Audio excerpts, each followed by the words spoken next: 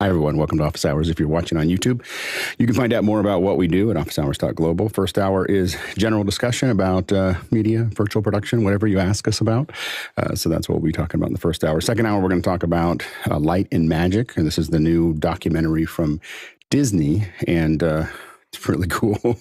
Really well done. We'll talk a little bit about the actual show and our breakdown of it. We'll also talk about the storytelling, and then we'll also talk about the technical ends of it, which I think are pretty interesting. I mean, just how they put this together is just amazing.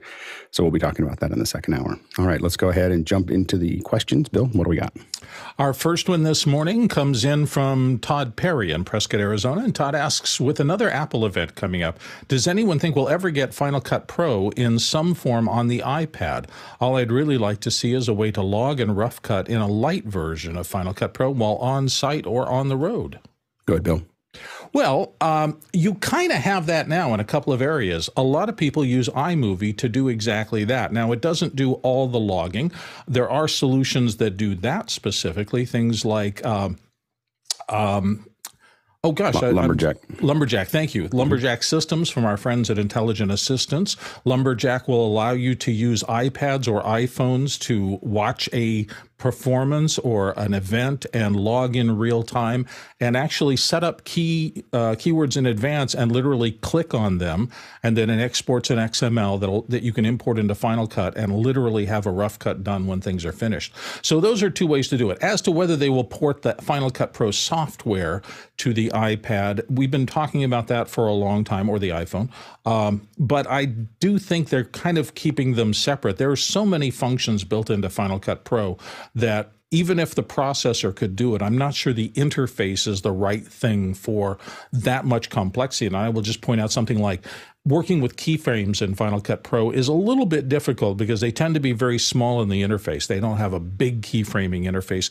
I can't imagine trying to work with keyframes on something as small as a phone or an iPad interface. Even though you have a lot of resolution, it could probably do it. I don't think it would be very comfortable. My 2 cents. Yeah, iMovie is what a lot of people do to do the rough cuts because it'll export straight out to or be imported directly into Final Cut. I think that if you're looking for Final Cut to do things, LumaPad or LumaFusion, LumaTouch, LumaTouch. Yeah, so many Lumas. I know that. But LumaTouch is a great solution as well. If you're really trying to do an actual edit on an iPad, it really is in a lot of ways Final Cut on the iPad. Go ahead, Sky. I was going to suggest the same thing because they have really advanced and they actually come, the creators come from the nonlinear editing industry from both Avid and Premiere. And so they bring a lot of that history into the iPad format, and they're very well connected with all of the cloud-based solutions as well. And there's no way to export, though, there's no way to export a LumaTouch to Final Cut, right? Does it do EDL? I would have to look that up, but it goes nicely into both Resolve and Final Cut. I mean, sorry. If it does Resolve, it'd be really interesting to know because that could be your solution because it's really close to it. If you're able to export a rough cut out of LumaTouch to Final Cut for further editing. Like a traditional EDL, I think so. Yeah. I know there's several users here on the panel that use it fairly regularly and started on it, so they're not encumbered with the old ways of doing things. They've only ever done it on an iPad. So I checked Chuck and Eric up in Bellingham. So take a look at it. All right, next question. Albie Lopez comes up next from San Antonio, Texas, and Albie says, how can I animate animals' mouths, such as dogs talking to the words? My little one started to watch a show called Pup Academy, produced by the Air Bud production, and want to do something similar, and he's got a link there. Go ahead, Courtney. Well, I haven't looked at the link, but you can take this from anywhere like, Terry Gilliam's animation of flat stills or South Park's animation using just moving jaws that jump up and down in one dimension to Rhythm and Hues or any ILM or those that animate talking animals in the movies, one costing very little. Oh, there, thanks for that. That looks fairly simple if it's done in a still shot. The tricky part comes if you're animating moving video.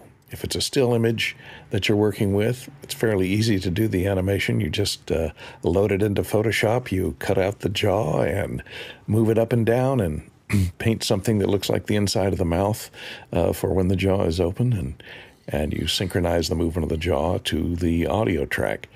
If the dog or cat or animal is moving its head, that becomes much more difficult, because then you have to create a 3D object for the jaw and move it around and synchronize it frame by frame with the movement of the head of the animal. So it can be very tedious, but it can be done. And a lot of 3D software that's out there could generate an object that looks like that. Then you would have to skin it and put a texture on it, take the texture from the actual animal's mouth photo, paste it on that 3D object, and move it around and animate it based on the movement of the head. So it can be very complex or fairly simple. Go ahead, Mitchell. Yeah, Courtney's exactly right. You know, there's a high-end way to do it, the ILM way, or the average producer way to do it. And there's probably a bunch of plugins. I've seen them before where it'll take a still and it'll open its mouth and close it to the soundtrack. Not very convincing, but a kid might find it very interesting. If I were to do it in After Effects, I would do a combination of Mocha and character animation in order to get that movement to follow it. But there's a lot of deformation that's going on. It's not just a hinged jaw that's opening and closing. There's the tongue in there, there's the lips, and some of the facial expressions need to be incorporated also. Yeah, go ahead, Bill. I will send you to the simplest process. There's an app for that. It's called My Talking Pet. And so you take a picture of your pet, you put it in there, and you talk into the microphone, and the pet talks. Pretty much simple. It's not going to fool anybody into thinking it's ILM. But if you just want it as a simple gag, it's like, I don't know, 99 cents or something like that. And this is on the iPhone? Yeah, it's on all of them. It's called My Talking Pet. It's an app, and they have a My Talking Pet Pro as well. Oh, there you go. There you go. We'll have to try it. What I looked at the video and scanning through the video, I think that probably what they did is they remodeled each dog's, at least their front part of their face. So there's built in 3D with fur simulations and everything else, and they're really animating it. Looking at it, and then what you're doing, as was mentioned before, is doing a 3D track on the head. So they're going to track that head. They're going to look for features that don't change, corners of the eyes, ends of the nose, so on and so forth, and they're going to track the position down to the pixel. And then you just have the 3D. You have that 3D piece that's in the front that's being tracked to the face, and then you're just animating it. And then the key is that fur has to match perfectly. You're gonna have to find a seam that you can composite into. But that one looks like, I mean, what it looks like there is it looks like a 3D animation that is done over it. So it's not a simple solution, but the My Talking Pet, we'll have to try that and see how close it gets. Go ahead, Bill. I just looked up, and they moved to subscription, but you do get 1 year free. So I guess they want to get you addicted to having your pet talking, so you subscribe and keep going. We'll try it. I'll take a picture of my cat and see what happens. There you go. All right, next question. Next one comes to us from Mitchell Hill in Wilmington, Delaware. Perhaps we can review the minimum requirements again to comply with office hours panelist standards. We have been discussing this on After Hours lately. Camera, lights, and audio, for example. Go ahead, Mitchell. Yeah, it's interesting. I've been spending more and more time on After Hours, and it might surprise you that there are a lot of people that are producers or ghosting and watching what's going on, but don't necessarily think that they're ready for prime time as a panelist. And I've seen some of them, they are. So I think that there's a little bit of communication that might be in order here to tell people, what do you need in order to be acceptable? I noticed that Alexander, who's here with us right now, he's got a perfectly good setup, and I'm glad that he finally decided to join us on the panel. But I thought also maybe it's a good idea to tell people, here's what you need just to get into the ball game, and here's what we're looking for. Yeah, I mean, I think that what we really need to think about is the bare minimum requirement is an ARRI LF with an Anshanu lens, preferably an 18 to 35. You want that, and then, think about a Neumann U87. That's a really great way to get. I mean, as an entry level, Mike, as you sorry. I hope everybody knows he's kidding. I'm just kidding. Shouldn't be more than 130, 140,000. Exactly. For the lens. So the most important part of what we do here is the mic. So I would, if you can, I mean, we've had folks come on, and for a while we did headset mics. So you'll find that most of us have some version of a radio-ish mic. I think that I spent $200 on this mic. This is the one that Courtney got me hooked on, and we've decided it sounded better than my $600 mic. So for me, for my voice, for what it's there. So I think that a good microphone goes a long way. I think there's some folks here we're testing. In fact, when I was at the hotel last week, you can look at mine. That was an $85 T-bone mic, which I think sounded fine, and would sound better in this space than it did in that horrible hotel room. Still bitter about that. Anyway, paid a lot of money for that hotel room so that it would be nice. And picture, I got catfished. Anyway, I think that an $85 that T-bone mic right now is probably the good under $100 mic that you could get for it, and anything above that probably is going to be fine. And so I think that having a good mic makes the whole thing more, and being able to control it to some degree, because right now I'm a little hot. But being able to do that, I think that's the biggest thing that we need you to be able to do. And then after that, I mean, really your webcam is fine. It's not, you don't need more than that. You could get a Brio. You're going to look a lot nicer. That's what Sky is using right now, is a Brio. Is that right, Sky? Correct, with the MV7 by Shure, and that is the 4K Brio that I'm looking into.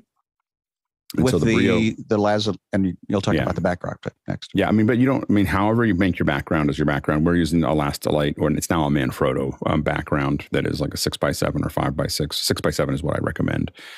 But you don't have to have any of that. I mean, you can literally have, it's the thing that's the most important is that it's easy to listen to you. Most of people are listening to the show. And so we don't want them to be, that's the thing we mostly want you to work on. But if your camera is still a work in progress, it's fine. Obviously it's nice if you put more into it, but it is definitely not a requirement. If someone came in and they were underlit with their whatever, and they had a great mic, that would be fine. Because it's really, people are listening to what you're doing. And then of course, all of us keep on investing in what we do to make it look a little nicer, just because you're hanging out with a bunch of people that have invested stuff into it. It's like when you hang out with a bunch of people that dress a certain way, you start to think, well, maybe I should get a sports jacket. So anyway, but I think that overall, if you're thinking about jumping in, I would highly recommend jumping in earlier than later. Of course, we pick at everything. It's just to make us better at what we do. But we'd love to have you on the panel. Go ahead, Bill. And as Alex was emphasizing the sound of things, a less stellar microphone, not the Stellar X2, but a less precise microphone will do better if the room itself doesn't sound too bad. So we talk a lot about the fact that if you can find yourself in a circumstance where you have some absorbive walls and or ceiling or something like that, and it can be just a standard popcorn ceiling as opposed to completely flat, and carpet on the floor rather than a hardwood floor. And anything you can do, you'll notice over my shoulder that way, are curtains, and that's part of my sound treatment in here, is just heavy curtains to absorb sound reflection. If the room sounds good, an inexpensive mic also sounds good. Yeah, go ahead, Sky.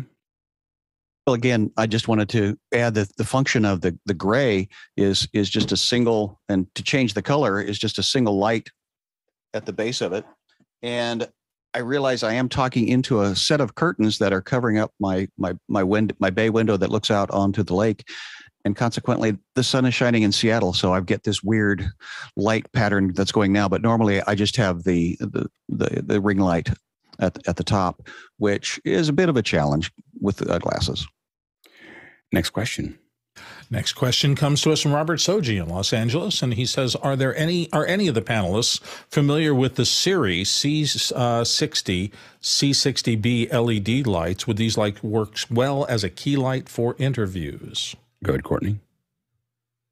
It seems like it could. Looks like it's kind of modeled. I looked at their website. It is an Indiegogo project, so longevity of the company might be a question. But it looks like the instrument itself is modeled after still photography lights that a lot of still photographers are familiar with, or strobe photography. I've been using strobe photography for years, although it can act like a strobe, but it is a constant light. It uses a Cobb LED for its illumination, and it can be powered off of batteries, so it's portable.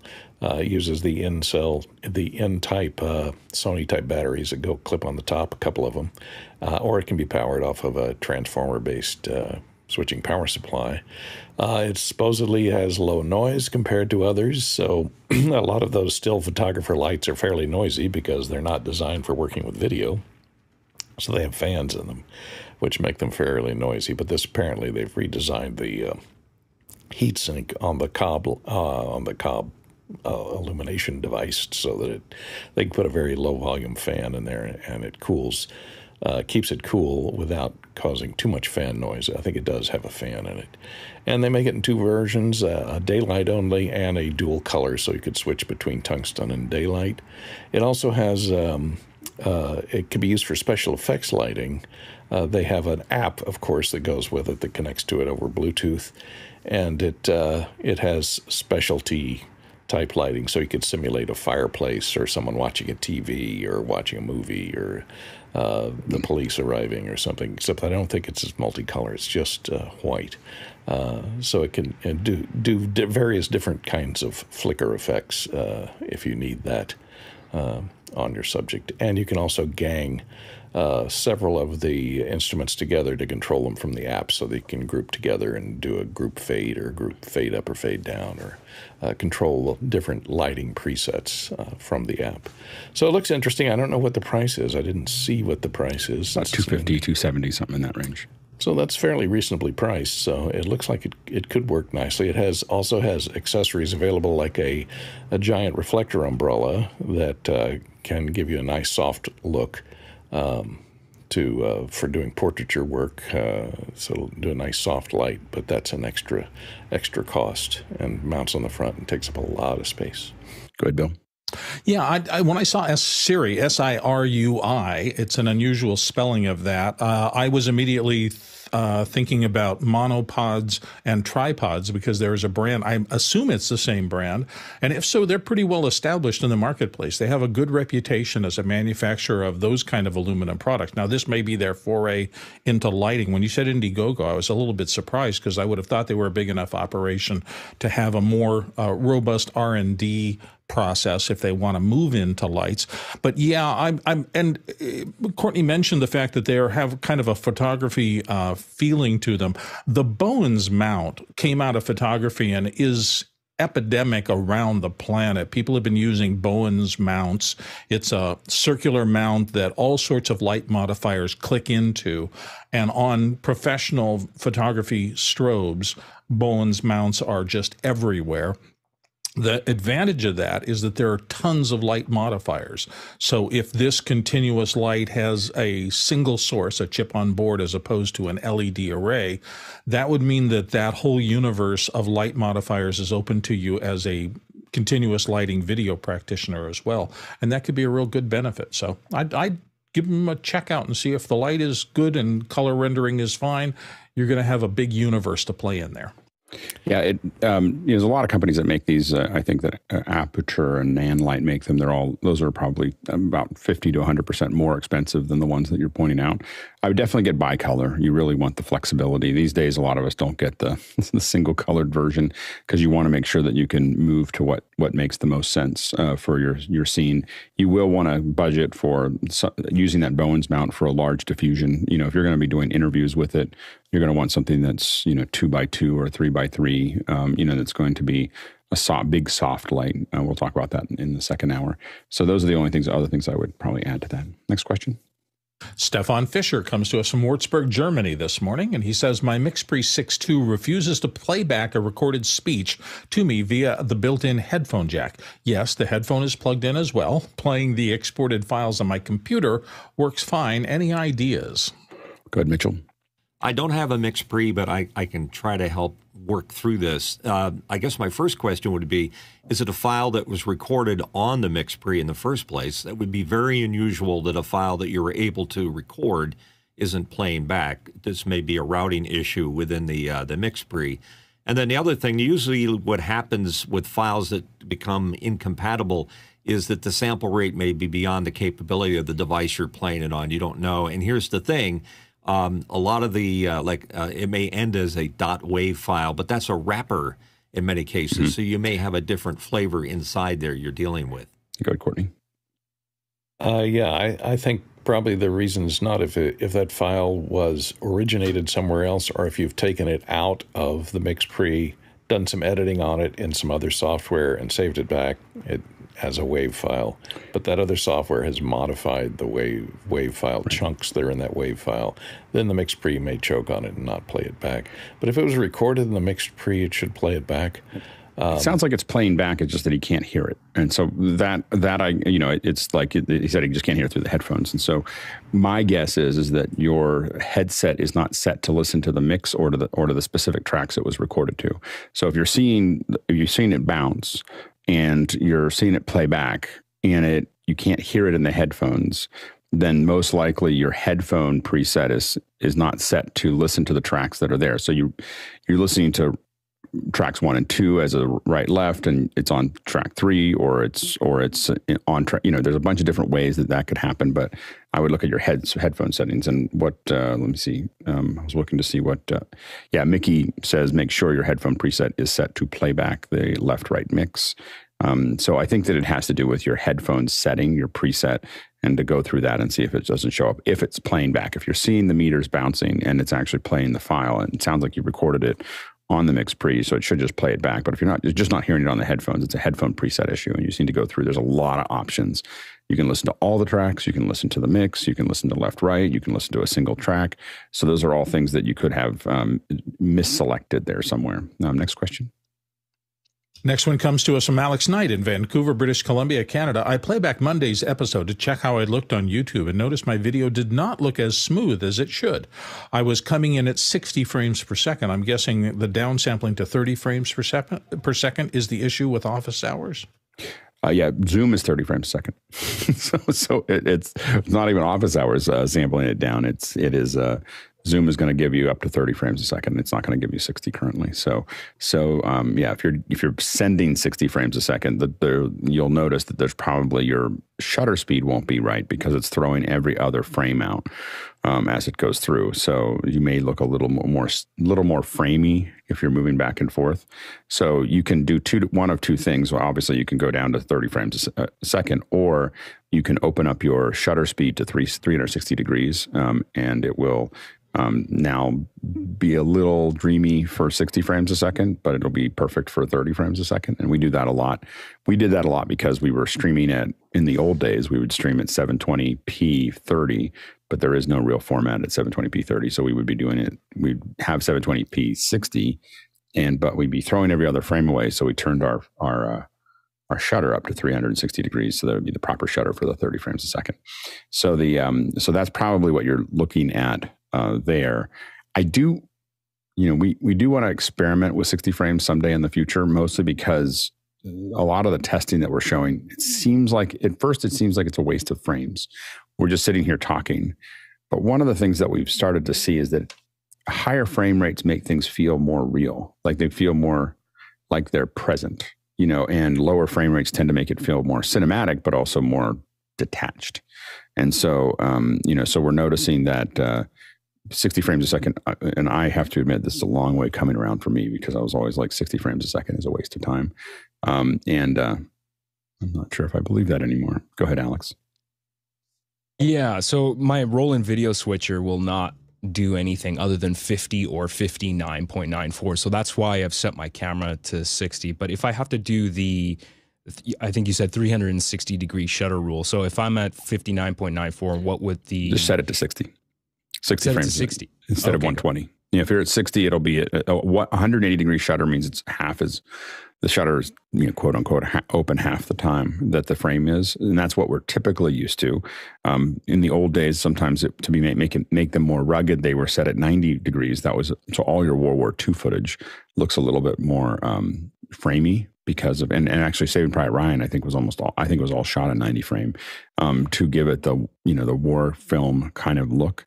But if you at the higher frame rates, also the 360 degree becomes less blurry because obviously it's just a lot of less frames. In fact, when we do 120 frames per second, we've taken ourselves to using 360 a lot. It actually looks less framey for some reason. I'm not sure exactly why, but I haven't figured out the science behind it, but it looks better at a 360 degree shutter than it does at. So anyway, that's something to look at there. But if you set it to 60 frames, you should have proper motion blur at 30. Next question. Next one comes from Santa Bart Gaffney in Oconomowoc, Wisconsin. No question, just wanted to shout out to the gang working after hours for their assistance with my ATEM Stream Deck issues. Go ahead, Mitchell. Santa is a new addition to After Hours, and he came to us with a question and a problem. His companion software was not communicating with his Stream Deck. And he had an excellent panelist there, Mickey and Brandon and Eric and myself. We were able to walk him through. He had a problem with mismatch on the IP address with the companion talking to his computer.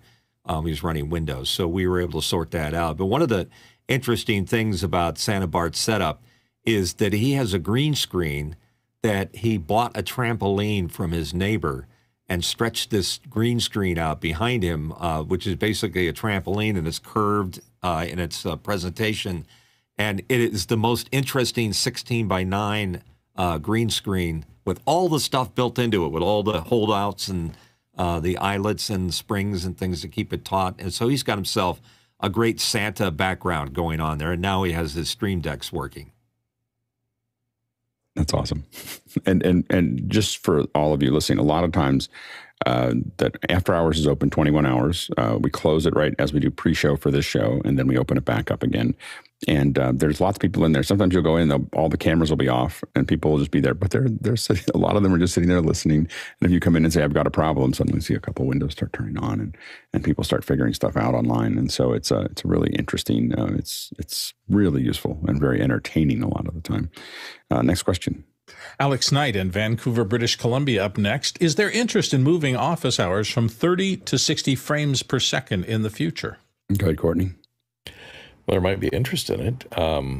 I think it has to do with the zoom codec, whether or not it would be wise or not to do that, because the zoom codec kind of does a trade-off of frame rate versus resolution. So usually if you get a higher resolution, you sacrifice frame rate. So if you give a higher frame rate, you may have to sacrifice resolution. So I don't know if it would be wise and if the system could handle it. I mean, Zoom seems to be working at its, at the top end all the time to gather, especially if you have a large number of panelists here in the gallery, that it's having to process those incoming frames in and put them in, scale them down and put them into a grid.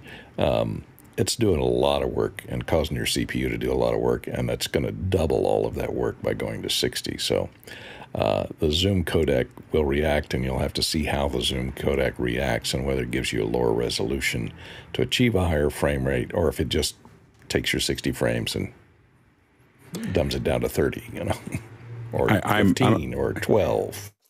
I'm a big fan if Zoom can get the back end to support it. 4K, 120 frames per second, HDR, 5.1 sound, maybe even Atmos. I think melt my fiber optic cable coming. Exactly. But I'm there. So if you're asking if there's interest, I'm interested all the way up to that. I think after that it gets a little absurd. I think 8K, 240 frames a second. It's absurd. But up to 4K 120, I'm 100% in. So anything that Zoom does to update this, we will take advantage of it. We all have to buy phantom cameras. I'm really No, just the this iPhone is an now. expensive These days, conversation. Just an iPhone. Yeah, all you need is an iPhone at this point. All right, next question. Next question comes from us and Mitchell Hill here on the panel from Wilmington, Delaware. Making the Cut at Pixar, all in quotes, is a new book that explains how Pixar completely reshaped the role of the editor in animation with plenty of examples. What do you think? He's got a link there. Go ahead, Sky. Yeah, I've been looking at this book since you posted it. Thank you for posting it early. And I'm very fascinated with it because if there's a director's function feature on any of these movies, I will listen to the director talk about how they did things. And so this says it has 90 minutes of never before seen works, but it also takes us through the storyboard process to the virtual cameras to the final animation. And that's why originally, when Toy Story came out, or one of the original Pixar films, it thought it was just the story. From my understanding, Toy Story 2 was created as a straight to VHS. And then I think at the time, Steve Jobs says, no, let's go back and let's do it right. And that's why that chain continued on. And then they continued to expand into other characters. But I'm very interested in this because, again, they do outtakes, but there's no such thing as an outtake on an animation. Every cell is intentional. And so you'll learn these little decisions of creative choices that they've made. I'm very interested in this book. You go ahead, Mitchell. That was cool to see what you might consider to be best practices. And best practices is a missing component in a lot of things that we all do. But lots of examples, lots of things that you can see. And I don't want to do Pixar animation, but I was fascinated with the story, at least as I started to get into it. There you go, Sky. Well, and again, in listening to the director's cut, Wall-E was the very first when they put a live human into their animated series, and they didn't know how to use a real camera because they did everything on animation. So that was, go ahead, Alex. Bet you they had to use a really good camera in Northern California. Maybe. Yeah. Exactly. Anybody we know? You probably need a 444 f950 is my guess with a Fujinon zoom lens. Yeah, I bet you a lot of money that's what they'd have to do. Anyway, behind the scenes, maybe that's in the coincidentally book. I owned a 950. So anyway, in Northern California. So just a coincidence. Tidbits. These little things you find out. That would be a Sony camera, by the way. Yeah. Anyway, so I think it's really interesting. One of the things that we started doing at Lucasfilm, and I think probably it's a similar. I haven't read this book yet. I did order it because Mitchell suggested it, so I read it on my Kindle now. I just haven't opened it. I did it this morning, but what was interesting is really coming across where you're thinking through the story. You take the story, you have storyboards, you cut the storyboard. So a lot of times at Lucasfilm and Previs, storyboards would all get cut in. Then we do animated storyboards for all of that. And you're doing all of this editing when it's not expensive. So you're figuring out all these things. And Ben Burt was adding sound effects, and we're cutting things in, and we're figuring out what works and what doesn't work before we get on set, when there's millions of dollars at stake and there's a big shoot and we're doing all these other bits and pieces. And I don't know if it's true, but Rick McCallum said saved the movie over $50 million to have all that previs done before we got out there to shoot. So because that was my first movie, I know that sounds crazy, but my first movie was a little space movie. And so I didn't have any other experience. So every time I'd go to someone after that and they'd be like, well, we have a shot list. I'm like, okay, where's the storyboards? Where are the animatics? Like, what are we supposed to be doing here? And so I was just kind of used to that's the pipeline that you have. One of the things that we want to do is take on doing little shorts, inside of office hours at some point in the future. And my idea really is that we do work through those storyboards, and we do previs, and we do those. And then we use camera to cloud so that while we're shooting, those clips are going up to frame, people are pulling them down and putting them into the edit with all the animatics and storyboards and everything else, seeing how they cut through. And while we're still on set, we're able to say, hey, it'd be really good if I had a close-up of the hands doing something, because what's really expensive is going back and rebuilding that set and doing that setup again. It's much less expensive to, my thought is really thinking about a shooting process where you're shooting 6 or 8 hours a day, and that's what you plan to do. And then you have pickups, at the end, before you destroy a setup, you have pickups and there's a list, but the idea is the editor or editors would be looking at it in the edit and saying, it'd be really good if I just had one more, because you never get that. Like if I just had one more over the shoulder, if I had this camera moving around, and we can be creative as a group. And I think that we now have the technologies to do that we didn't have before. And that, and their edit could be saved back and being shown to the director in real time. And, there's a lot of but rethinking that process. And while some of it may slow things down, it could speed up a lot of things as well as you start to kind of work through it. Next question. Next one comes to us from Chris Widener in Lafayette, Indiana. He says, for a festival, thinking outside the box, has anyone tried mounting a pan-tilt zoom camera to a tethered blimp with Ethernet cable for power over Ethernet? The weight should be okay, and he's got a link there for an airship package. Go ahead, Courtney. Yeah, the only problem I see is wind. With a tethered blimp, wind comes up, it's going to move it from where you think it is. It's going to put a lot of strain on that Ethernet cable or your steel tether that you have it tethered with. I came up with an interesting idea, and as long as the PTZ is not really a PTZ but a gimbal-mounted camera that can take any of the rock and roll out of the blimp that's moving in the wind and stabilize that image a little better than a regular PTZ would. So if you use like the new 360 Insta 360 Link might work well, or any of the drone type cameras. And so this started me thinking on the idea, well, what if you put a blimp up there with the Ethernet cable and power to it, and you put little docking stations up there for drones. And so you could have like Mavic, the mothership, the Mavic mothership, that would find themselves, that would, you know, go out and shoot some remote shots and then come back and dock into the blimp. And while they're charging, their cameras could still work and feed signals down the Ethernet while they're charging up. And then they could go out on a little mission and then come find their way back to the charging port in the blimp, and where one could stay and use a permanent camera location, the other one could rove the crowd. You know, that would be an interesting concept, and I'm sure it could be done since those return to home. You know, all the DJI drones have a return to home button on it, which guides them back to a specific location. And with their collision avoidance cameras, they could guide themselves into a dock to hook up to power. Go ahead, Bill. Courtney, that sounds utterly awesome. I was thinking, you know, for me, it was, I came out of tall stands and then graduated to cranes, and at some point we couldn't get much higher unless we got a helicopter with a Tyler mount, which was super expensive. So drones really replaced all those mid-up shots. I mean, you didn't have to get a plane or a helicopter, but you could go from taller than most of the stands and cranes worked up to as tall as you wanted to get something like a landscape golf course or something like that.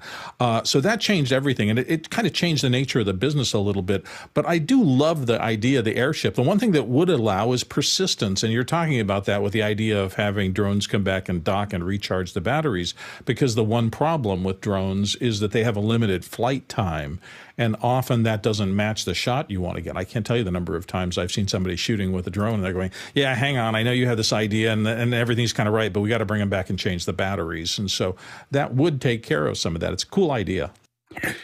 Yeah, it's actually a pretty common idea in some other areas. So maybe not for festivals, but Border Patrol and in more challenging locations, these blimps are actually used for, I think there's the TARS system and the J-Lens system are both things that are being used to, and these go up.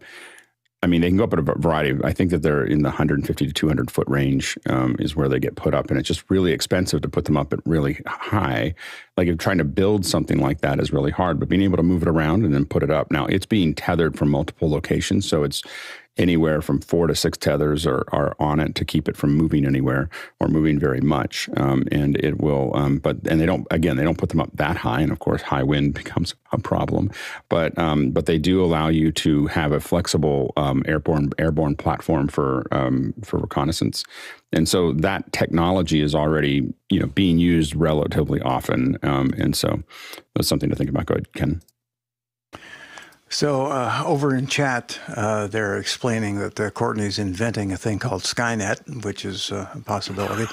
And although his comments might be a little far-fetched, I think the two most important things I heard during his explanation were the words, "What if?" That's critical in this kind of an organization. Way to go, guy. Yeah, but long-term surveillance is something that these dirigibles are really good at because they can stay up for a very long period of time. Also, winged systems that are doing big circles can stay up for days, sometimes longer. And so the drones are just really short because they have to turn those motors so fast for they last 20, 30 minutes, maybe an hour, depending on the battery packs. And so, yeah, that's the challenge. And the problem you have with standard drones is that the more battery you put on it, the heavier it is, which means it has to work harder. So your return just keeps going down until we can get solar to be powerful enough on the drones. Next question. Next one comes to us from Todd Perry in Prescott, Arizona. He says, is there any benefit in activating a 1080p Zoom meeting for clients that may have 720 or lower webcams? The higher bitrate stream, perhaps? The big advantage is for you if you have 1080, so you'll look way better. So if it means that any images that you show into the system, so if you have a system that has 1080, there's a huge advantage. If nobody has a system that's 1080, maybe not, but it doesn't, you might as well ask for it. I mean, because someone might. Remember that if they get a Brio or they get any kind of reasonably good webcam and they have the bandwidth, they're going to be able to do it. But if absolutely nobody has 720, then probably not. If one person does, it's worth doing, or at least making the request. I don't think 1080 costs more. It just is arduous to request it. So, yeah, next question. Next question comes to us from Douglas Carmichael. My mother was in a nursing facility and I purchased 3 movies, A Hard Day's Night, Help, and Sweet Summer Sun by the Rolling Stones. The last movie we watched together was A Hard Day's Night. Can Apple refund the other 2? Go ahead, Alex. Yeah, so the last time I read Apple's terms of service, I believe they don't issue refunds officially, but in my experience, there have been numerous times where I have been able to get a refund on a rental or an app purchase if you just reach out. So I would say it doesn't hurt to ask. Oftentimes they are willing to do it for you. Good, Bill. And I don't think you get the context here a little bit. I can see why somebody of not the generation that grew up in the 60s and where the Beatles were truly a cultural phenomenon, maybe the first monster cultural phenomenon after Elvis Presley, and took it from a kind of a packaged Hollywood thing into a slightly cheeky thing. But the Hard Day's Night was not a thing designed to be a great movie. I honestly believe that. It was designed to feed an almost unbelievable interest in these 4 young men for Liverpool that just went insane. The world wanted to see them, and they could have literally sat and read the phone book and would have attracted millions of viewers. It was just a different thing. Richard Lester's movie is disjointed and weird, but boy, did it serve the audience at the time. Next question. Moving on, Chris Widener in Lafayette, Indiana. What was your best practice size for YouTube thumbnails and banners? 2560 by 1440 seems like the new norm. I guess it's the new norm. Most of us have been building stuff. I'll do some research on that and find out. But I think that most of us have been building 1920 by 1080 for a long time. So having a higher res one, if there's a 3840 by 2160, I would probably lean into higher resolution. It's always easier to build it ahead of time at a high resolution. I think that I don't know if it will accept that size. And so 2560 by, I'm guessing that is 16 by, I don't actually know what that ratio is, and whether that's a 16 by 9 off the top of my head. I think it might be close. And so the largest 16 by 9 you can put in there is probably the best practice, because then you never have to go back and do it again. It's usually easier. It's really a pain to have to up-res things later, but it's really generally pretty easy to build them at the higher res. But we'll do some more research and find out what is the highest res that you can do on YouTube. Next question. Next one comes to us from Santa Bart Gaffney in Oconomowoc. Green or blue chroma key? Which one keys better? Go ahead, Mitchell. Well, the famous "it depends." There's more information in the green channel in your camera, so green generally is the color to use, and it's less likely to show up on your skin. But here's where it depends. You're Santa Claus, and everything is red and green. The holly's going to be green. Maybe some of the elves have green hats on, things like that. So in your case, in a Santa case, I think blue would be the color to go for. Go ahead, Courtney.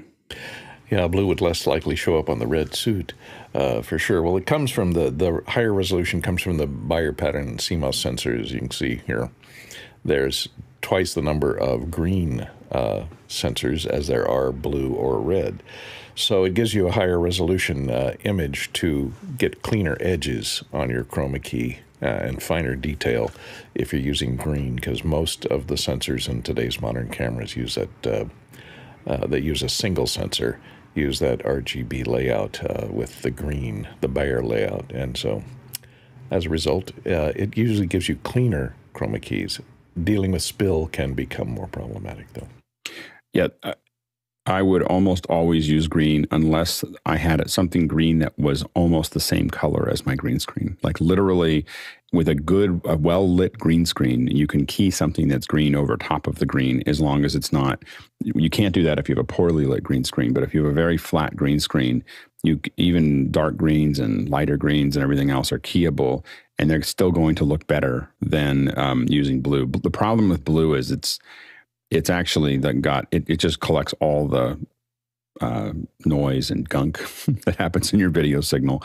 And so it is on a bare pattern, as Courtney put out, in the way that the light filters, the blue is very challenging compared to the green to do the keys. We did a lot of research on this. With CCDs, with 3 CCDs, it was not as problematic. But with CMOS, blue is very problematic. And so I would highly recommend sticking with it.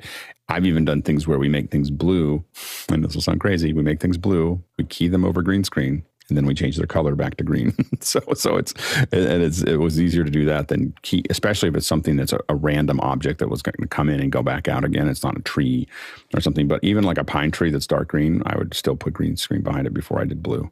It just doesn't have any data. Next question. The next question comes from our Eduardo Augustine in Panama, Pennsylvania. Panama. I got loaned a Zhijun Weebill Lab gimbal, but it seems the quick release plate doesn't stay put. I need to replace the gimbal. I found online a similar situation posted in Facebook, and he's got a link there. Yeah, I don't. It's like a little. So the issue is that little piece is there. I mean, this is where,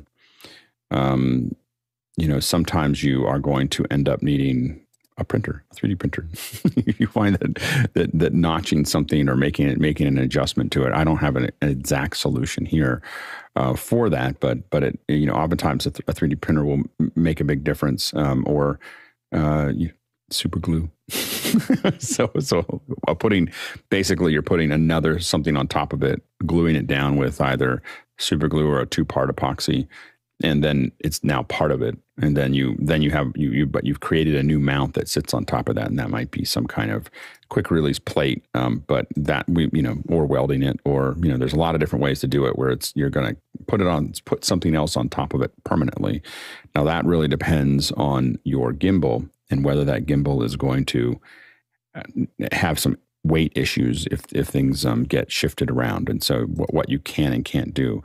But I think that a small machining process or 3D print process may be the right solution. Go ahead, Courtney. I'm not sure exactly what his problem is because I don't have Facebook.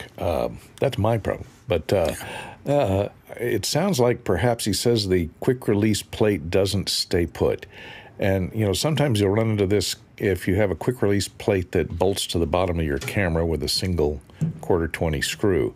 That means it can swivel and come unscrewed from the camera. And the best solution to that is to coat the top of that plate. If it's not coated with some type of silicone rubber, put some silicone rubber glue, some a thin sheet of neoprene or silicone to the top of that plate, securely to the quick release plate, and then that contacts the camera, and then when you screw it in, that silicone will grip the bottom of the camera and will prevent it from turning and coming loose, if that's what your problem is.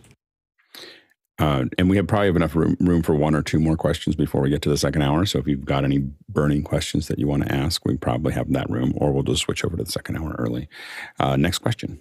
And before I do that, a note, Douglas Carmichael, I took your question at face value, and I've been informed through the back end that there was a circumstance, and anyway, hearts of many of us are with you today. So that's enough of that. Let's move on to Alex Knight, Vancouver, British Columbia. Any recommendations on an Arca-Swiss compatible mount for a 1/4-20 that provides some freedom of movement to slide my camera back and forth? Can you explain that a little bit, Alex? Yeah, so I have my Lumix camera, it's actually mounted on a K&M mic boom. And right now I want to have the capability to have it on some kind of slider where I can manually adjust it. I realize I can zoom in, but to be able to just move it forward if I need to, so I can just. And how much distance do you need? Well, move forward, back. Not that much. I would say, no more than about 6 to 12 inches, something like that. Mm-hmm. Yeah, I mean, there's definitely, again, there's lots of sliders. So if you do camera slider, you may find something. Usually they're designed to be on something a little larger. Another thing to look at for 6 to 12 inches, where you want fine control over that. Another thing to look at are macro mounts.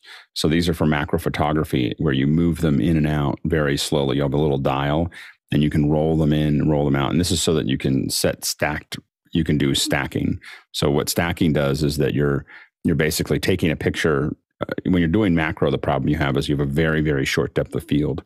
And so what you do is you take the photo at a bunch of different, these macro let you, have a very fine control over it. It also potentially lets you, the stacking is just changing the focus point back and forth, not the camera itself. But what the macro does is, because you're dealing with something so small, if you move the camera back and forth, it appears, it disappears, and appears, disappears. So a lot of times I might even have one. I don't know if I have one in, I use it for something different, which is before Instagram let us do RTMP, we had to shoot a picture of an image of a screen so that we could not break the TOS, but have our phone actually capture the screen for Instagram. And so we use these macros to basically fine tune the whole position of the camera. And there's a lot of companies that make these, but macro mounts might be something you could look at to make the fine adjustment. Go ahead, Courtney. Yeah, I was just kind of brainstorming something. Maybe you might look into something like a teleprompter mount that has 15-inch rods, and instead of mounting and mount it the reverse, instead of mounting the teleprompter on the end, mount the camera on the end, and mount the back plate to the head, so that you can slide the camera forward. Now it's going to be out of balance, so you might have to counterbalance it with something. But you could use something like that with either a matte box that's designed to move on rods for long lenses. You could do something like that from any of the manufacturers that make gear for attaching cameras to heads and matte boxes. So you might try that. As long as you don't need to move it on air, you slide it forward and lock it down, and slide it back and lock it down. That might work for you. Good, Mitchell. From the event chat, Mickey mentions a magic arm. Possibly, yeah. Go ahead, Bill. All those would do it. Also, Arca Swiss is huge in the still photography business, and they have so many sliding mounts and adjustable mounts, including precision geared mounts that work in this mode. So I would look at some of the bigger houses, MarkerTech, B&H, those kind of places. Just do a search on Arca Swiss, and I think you're going to get a lot of possibilities. It'll become like the Tinker Toys of being able to try to customize a rig that gets you exactly what you're looking for. Go ahead, Mitchell. Yeah, I just wanted to point out, Arca Swiss is made to exacting specifications, so you must be careful if you're buying a knockoff. It will not work with a well-machined, properly designed unit. Next question. Eduardo Augustine in Panama is right back again with @Alex. Is that a Stellar X2 or an X3? And why is this better than your previous microphone? So it's I don't know if it's better. It just sounds better for this show and live and so on and so forth. But there is a little bit, if you look at the curve on it, it goes like this, and then in the 3 to 5 range, it has this little hump to it, and it makes it more present. It may not work for everything that's there, but it is, but it definitely for the show and for a live experience, it is. I think it sounds clearer and a little less boomy than and it may have been where I was using the other mic as well, and the distance and everything else. And so it's, I need to move this one away a little bit too. So, so I think that it is it's just how I use it and where it is. And in this position, it sounds better with my voice. So it's not, it's an X2, not an X3. I have to admit, if I had seen the X3 before I probably would have bought it. I'm probably not going to buy it now, but or not soon. I'm going to recover from all the mics that I'm like competing with Paul Wallace now. I've got like a whole desk full of dangerous mics. I thought I was going to send them back, but most of them have passed their time now, so I just have them. Lots of mics. Go ahead, Courtney. Yeah, at the distance you're working from that X2, I would move it either a little further away or maybe just do a little low-frequency roll-off. That's one of the things the X3 has that the X2 doesn't have. It has a low-frequency roll-off, and it has a 10 dB pad. Right. So other than that, I think they're very similar capsules, and they're very similar sound. Yeah. But I like the sound of this. At the distance you're at, I'd roll off just a little bit of the low end because you're a little bit tubby. Go ahead, Sky. Well, I'd be curious to hear this microphone. Did you take this to the hotel last week? I did. I did take it to the hotel, and I chose not to use it there because it actually, it's pretty sensitive, and you could hear the room. You know, that was the big issue, is that you could hear the room there, and so I chose not to use it for that area. That's why I use the T-Bone, which is a dynamic mic with a lot more off-axis rejection. Go ahead, Bill. Also, I was going to say, you know, your voice does change over the course of your career. If you're just starting out and you buy one of these microphones expecting to get a sound similar to an Alex or a Courtney or those of us who have been in the voiceover kind of industry for a while, your voice really does change over time. And the more you do, the stronger it gets across all the frequency ranges. I'm reminded of the actor Tom Selleck. The first time I saw him in anything, he had a pretty high, squeaky voice. And over the course of years, he literally trained his voice down like 2 or 3 octaves to be able to get some low end in there. And the more you do this, the more open up it becomes. And then a microphone that maybe was not particularly big and present because you didn't have much of that in your voice suddenly reveals that. So it's a combination of performance and microphone always. The mic doesn't make you sound something, it captures what you sound like. Yep. Next question. Douglas Carmichael up next. I remember reading about a SpaceX rocket launch where one of the camera people talked about overloading their camera sensor with the intense light.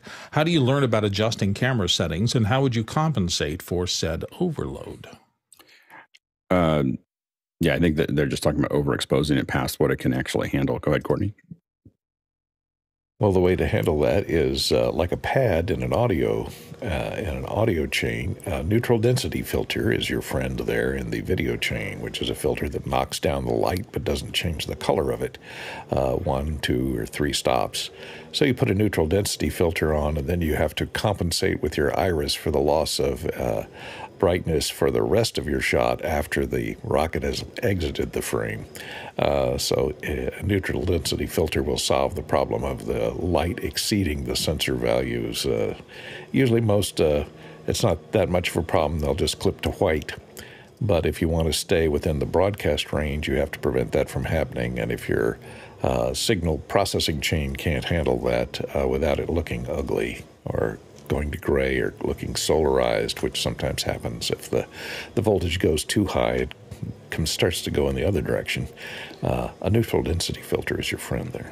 Yeah, and the hard part is that it's finding the dynamic range. You may start, especially with a rocket, you may start with everything dark, and then things get really bright, and the neutral density is only going to go one direction. So in some cases, we have adjustable neutral densities where we're flipping basically filters in front of the camera where they'll have it, and you'll see that where you can hit a button, you'll see it click, click, click. And so we may change it during the show. You cut away from it, you go to a darker ND, and come back out again. So motorized systems like that sometimes can make a difference.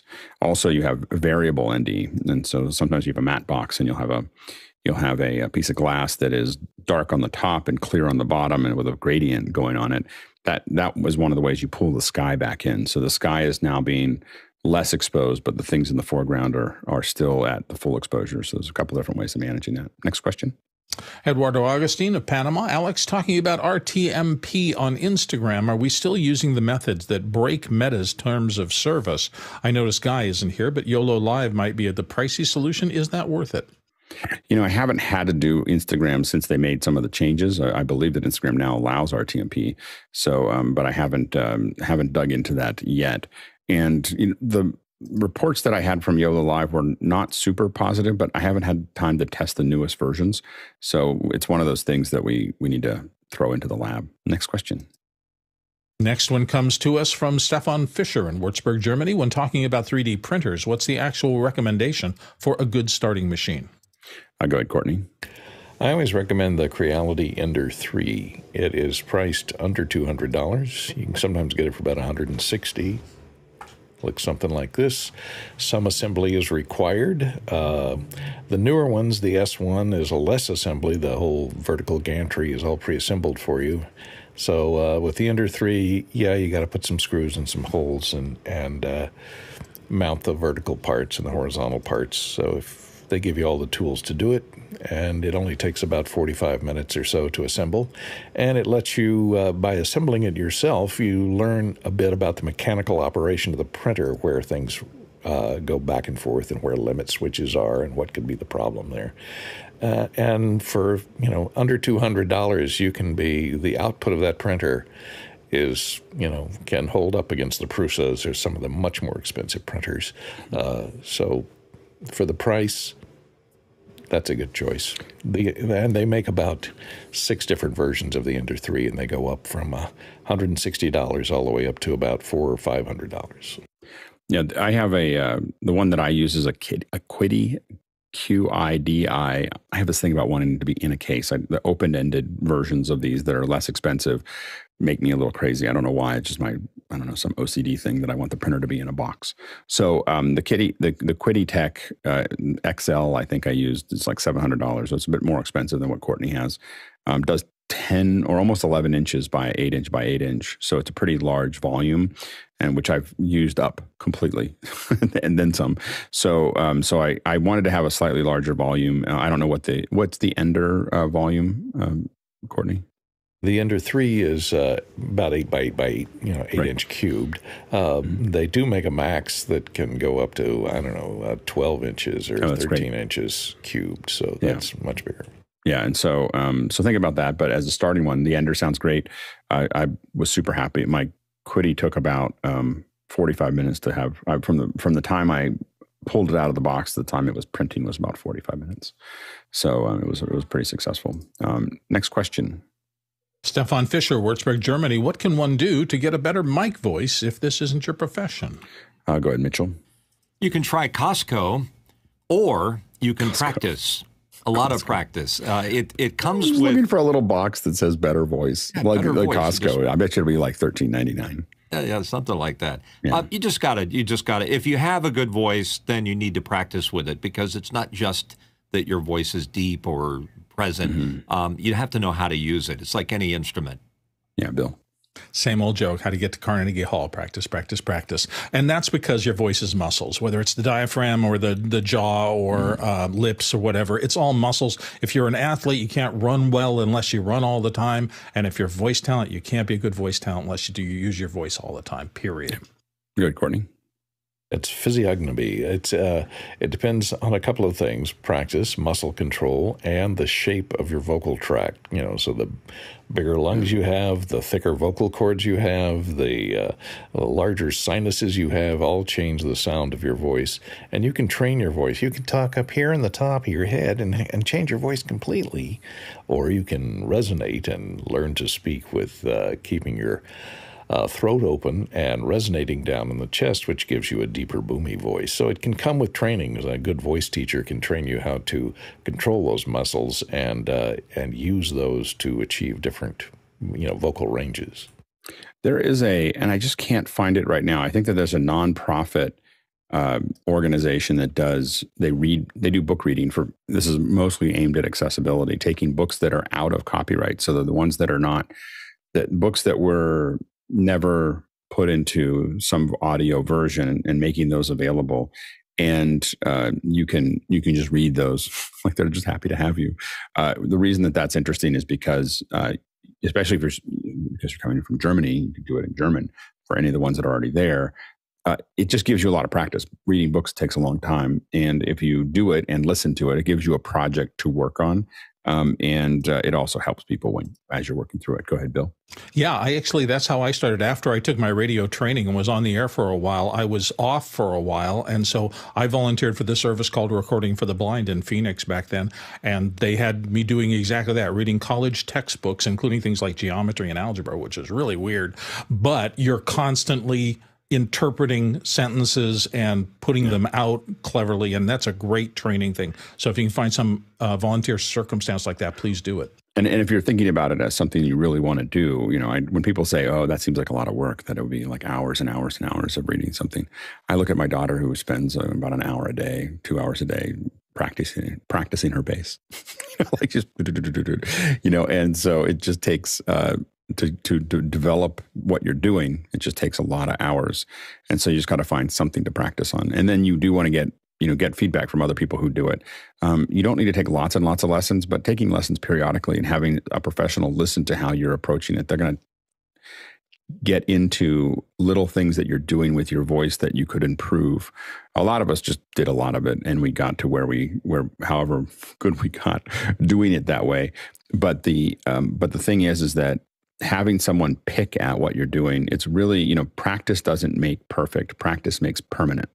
And so without an expert to give you some feedback on your form, you can very quickly build a tick that takes a lot of time to unwind. So just think about that as well. Go ahead, Alex.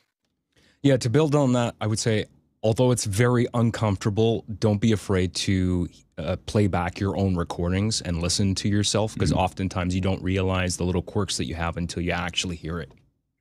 Yeah, and you'll get to be very sensitive. When I'm doing a voiceover, I'm sure there's a bunch of us that do voiceovers on this show, that they'll all say the same thing. I can listen to it and I go, oh, I just missed that last little, there was a little curve off at the end of that word that I missed. Now, when I first started doing voiceovers, I didn't hear that at all.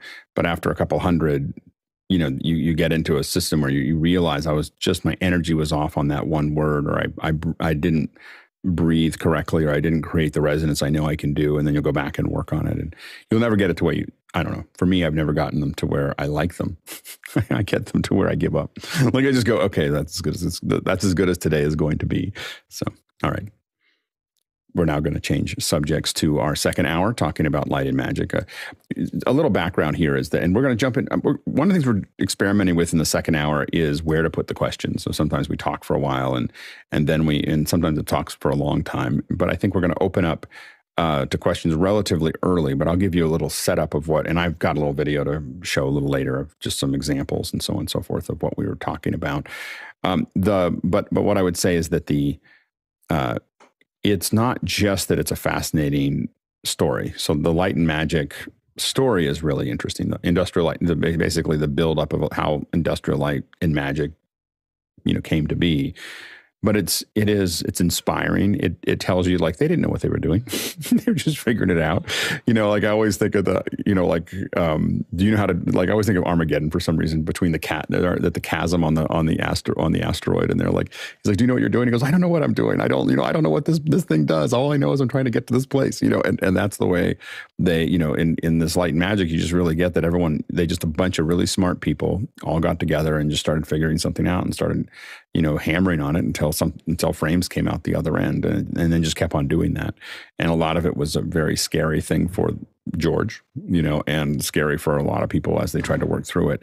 So it's a really inspiring story. The part that we're going to look at a little bit later is also, it's just really well crafted. So, you know, you don't see very many documentaries shot at a level and produced at a level that we see with this. So if you are doing YouTube videos or doing documentaries or doing nonprofit videos or doing whatever, this is this show is a master's course on how to build a documentary. You know, usually you don't get these kind of budgets, and it doesn't mean that you'll be able to do something with your stuff. But the reality is, you could get close.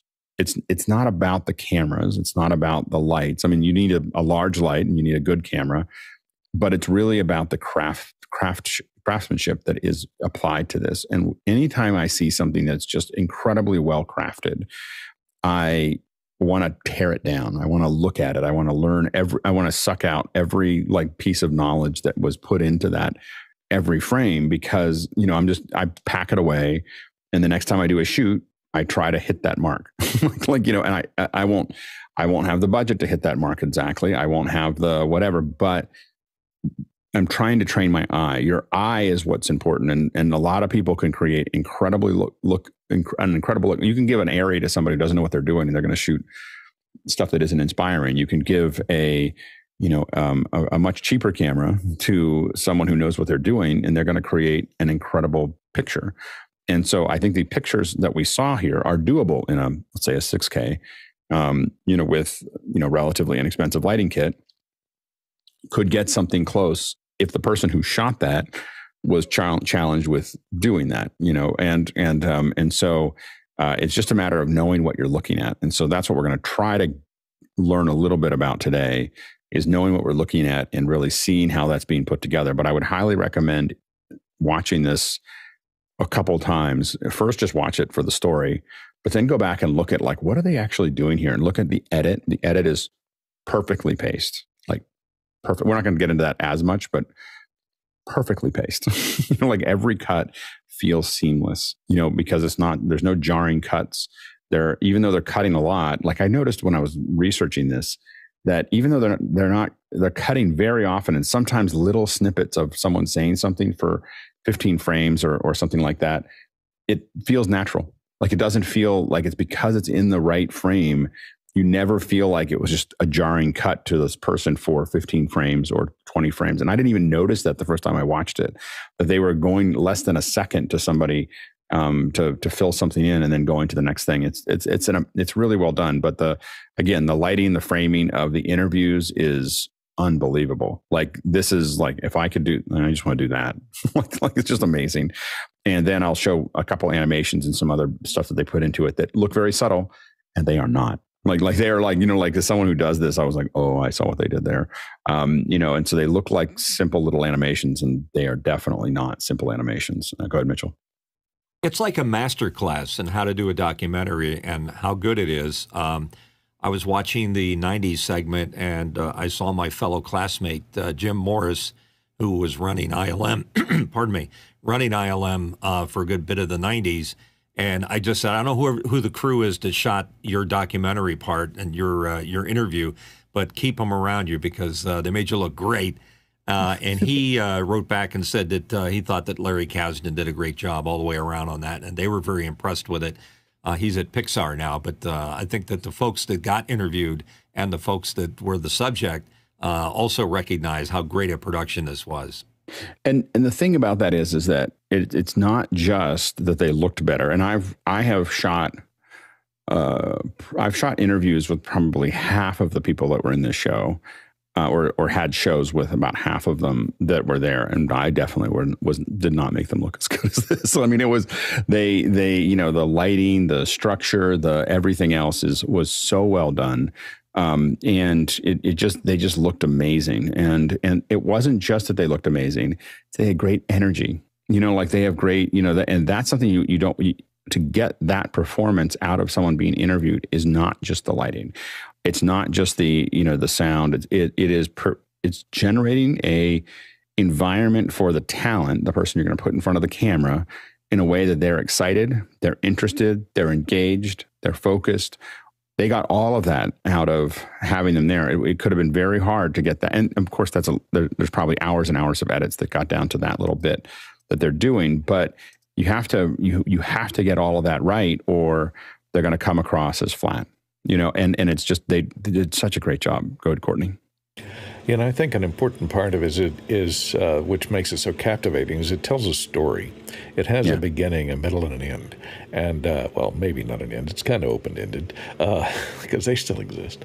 Yeah. But it tells the drama. There's a lot of drama concerned. There are people who become alienated in the middle that you don't realize. There's people that whose careers are ended or renewed or started anew. So you follow along with those little dramas that happen along the way, and don't realize of all this behind-the-scenes drama that was going on in the making of these movies. And you see it covers a transitional period for the visual effects, where that whole business transitioned from optical and mechanical to computer graphics and pushing bits of data around. So it covers how that transition happened and how it affected all the people that are involved. So that was what really made it interesting. And I think Lawrence Kasdan, as a writer and a storyteller, did a very competent job of linking all that archival footage together to tell that story in one long arc. Yeah, and I'm hoping it's just season one. Like there's so much more to tell that this may not be. And for Disney, this is genius. And I'm hoping for all of our sakes that all of the other streamers are seeing what Disney's doing, which is, oh, by the way, we can hold on to subscribers by doing tentpoles, and that's great. But if we do documentaries about the tentpoles, that's way cheaper, and that's still going to hold people. If I know that, I'm watching more documentaries on Disney than I am watching content on Disney at this point. Like the hours that I spend on Disney Plus is way more on the behind the scenes, the all the bits and pieces there. Than I am spending watching actual narrative content. So I think that there's a huge opportunity for Disney to dump into those archives and just keep dredging up all kinds of great things for us to look at. Because most of these, one of the advantages that we had when you watch this show is, this is something for you to think about when you're doing productions that we try to think about. I try to think about as much as I can. Sometimes you're in the middle of it, you don't pay attention. But it's really nice that they shot some good footage of them doing some of the stuff on Star Wars. It's part of what makes this go. And never forget to take at least photos of your behind the scenes. I take a lot of photos, and I try to get people to take photos. It's really funny. It's really hard for me to get other people to take good photos of behind the scenes of my productions when I'm not there, and it drives me a little crazy because that is how I talk to other people about how this got done. It's clinically, it's how I remember what I did and how to do it again.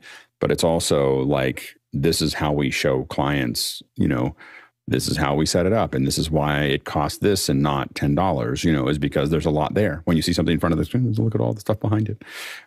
Let's go to the next question. I'm sorry, not Sky Gleason. Yeah, Sky Gleason, Seattle. What points in this documentary stood out to you? Good, Sky.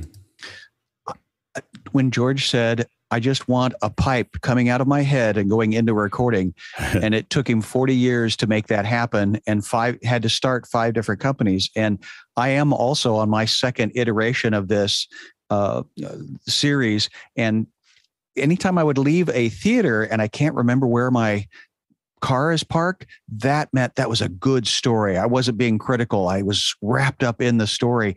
And this series did that for me. So I'm very excited about now going back and, like you say, deconstructing how they do things and how they did things. But I brought out tons of how to do things, the pioneering of something, and then again, when George came back from London and they only had 6 months to do 400 shots, well, it's because they didn't have the recipe or the ability before that. And so, again, the John Dykstra story is the rise and fall of the talents and why people wanted to stay together and the fun and the family of it all. So, yeah, there's multiple points that I took away from it. And again, I look forward to seeing it again. But I also did watch the version of it that was done 20 years ago. Disney has that up there, and it's like a different construct. This is a whole new era of a way to do it. The interesting thing about that whole, like, I want to just have something come out of my head and just have that go up on the screen, is that I think one thing that it illustrates is that wouldn't have actually gotten the movie to be as good as it was. A lot of what happened was, the art direction, the people who thought those things through. When you build a great crew to work on something, the sum is, the director always thinks that they can have it exactly, if they just had it exactly the way they wanted it, or the way that they imagined it, that would be a great movie. But usually if you have a great crew, and this is a great crew, and the Star Wars crews have always been pretty good, that you end up with something that is way more than you could imagine. There was a character, Terrell was a character, she's a character designer that was working on Star Wars, and she just knew everything about animals. And what she would come up with all the creatures that you saw in episode 1 was not something that anybody was going to come up with, because she understands all the muscles. So you can say, you can ask her to do something and she'll rebuild it, but it all works, from a muscular perspective. And, and Jay Schuster, who's doing, who did a lot of the ships, he's a mechanical, he's an industrial designer, like he understands how ships work, and so he would build all these ships with all the little bits and pieces that they needed. And so but you, as a director, you're not going to think through those. You're going to want, you need somebody else to think through those things. Go ahead, Bill. For me, the thing that stood out most was when I realized I was in watching Light and Magic, watching parallel construction in this sense. I kind of wrote a log line for Light and Magic and said, okay, what am I watching? I'm watching a plucky team of rebel misfit outsiders take on the Hollywood empire and eventually change the movie-making universe. Where have I heard that before? Right. That is exactly the arc of Star Wars. So I don't know if Kasdan did this by nature, but he literally in this echoes the work that he's talking about, which I think is brilliant because everybody's on board. Because the one thing you know is that anybody watching this has probably seen Star Wars. That to me is genius. Good, Courtney. Yeah, what stood out to me, having worked with a lot of those people over the years, from time to time, is how old they are. And it caused me to look in the mirror for all the contemporary footage, and I went, "Oh, wow. Dykstra doesn't look anything like I remember him looking." Yeah, exactly. But it does, we don't necessarily, us behind the scenes people don't age well on camera. Go ahead, Mitchell. Watching the show and seeing the very first electronic editing system, nonlinear editing system, the Edidroid, that was shocking to see. Oh, that's it, and then why it was created, and then its genesis and eventual turning into an Avid. The other thing that was an interesting part of the story was when they really were convincing Spielberg to go to CGI for the dinosaurs in Jurassic Park. Up to that point, they were going to do stop motion, and it just wasn't convincing. But there was an aha moment there when they showed Spielberg some clips that they had of the Tyrannosaurus Rex running. Just amazing. And then the story behind the story of what was happening within the industry and the people that were working in their animation department and how they had to embrace this new technology and move with it or be left behind. Yeah, I was surprised. I wasn't certain that they were going to talk about that story because that's inside of what I think was really good for story making is you had someone that was on the outside telling that story so that, Kasdan knows that there's some good drama there. It's a pretty controversial story within ILM, because there was a pretty big pushback between a couple folks and Spaz definitely stepped out of his lane to get that to happen. And they do tell that story really well. And and they do show a little bit of the sadness of not doing the stop motion as well. And they touch on it enough that you feel it, but not so much that it gets, you dig into it too far. But I thought that it was a really, really well handled, but that's a pretty well-known drama within when I worked there, because it only happened a couple of years before I got there. Go ahead, Alex.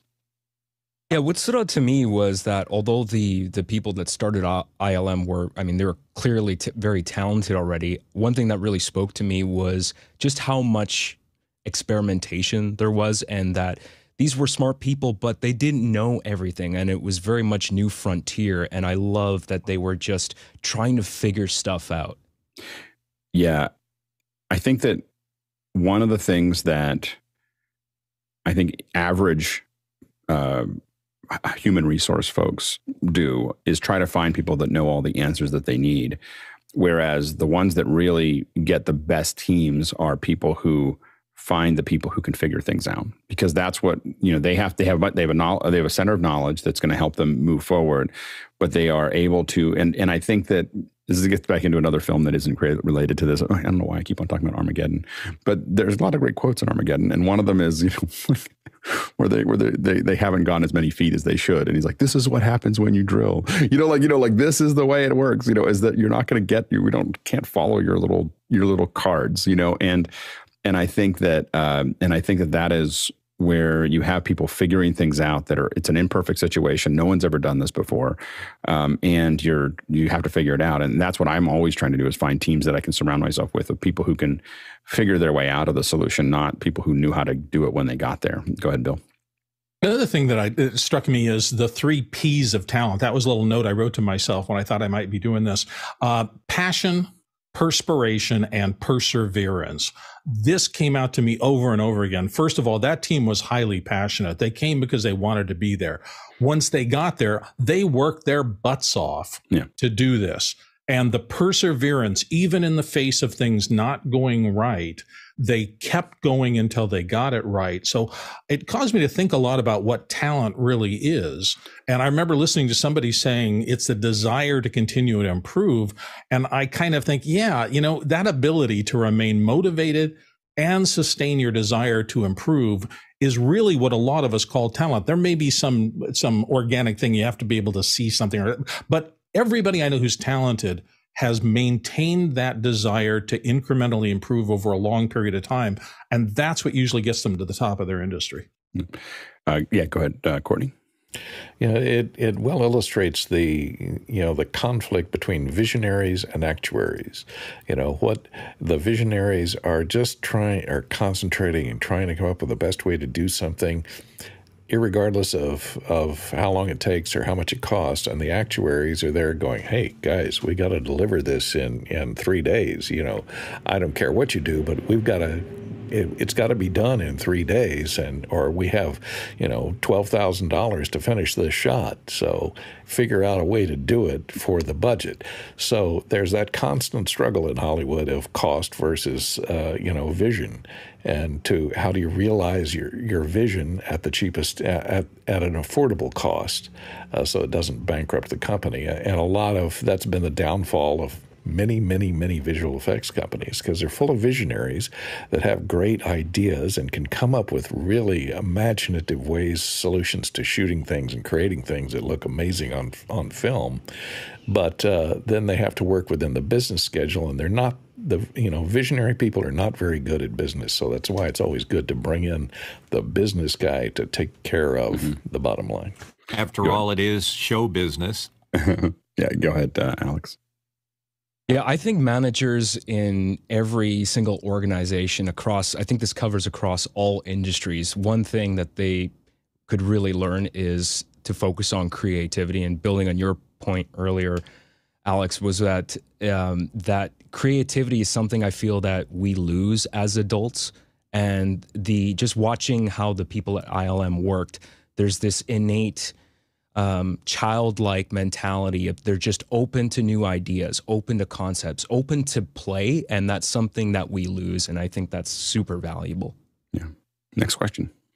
Alex Knight in Vancouver, BC. Do we know what cameras and lenses were used to shoot the ILM documentary? It looks gorgeous.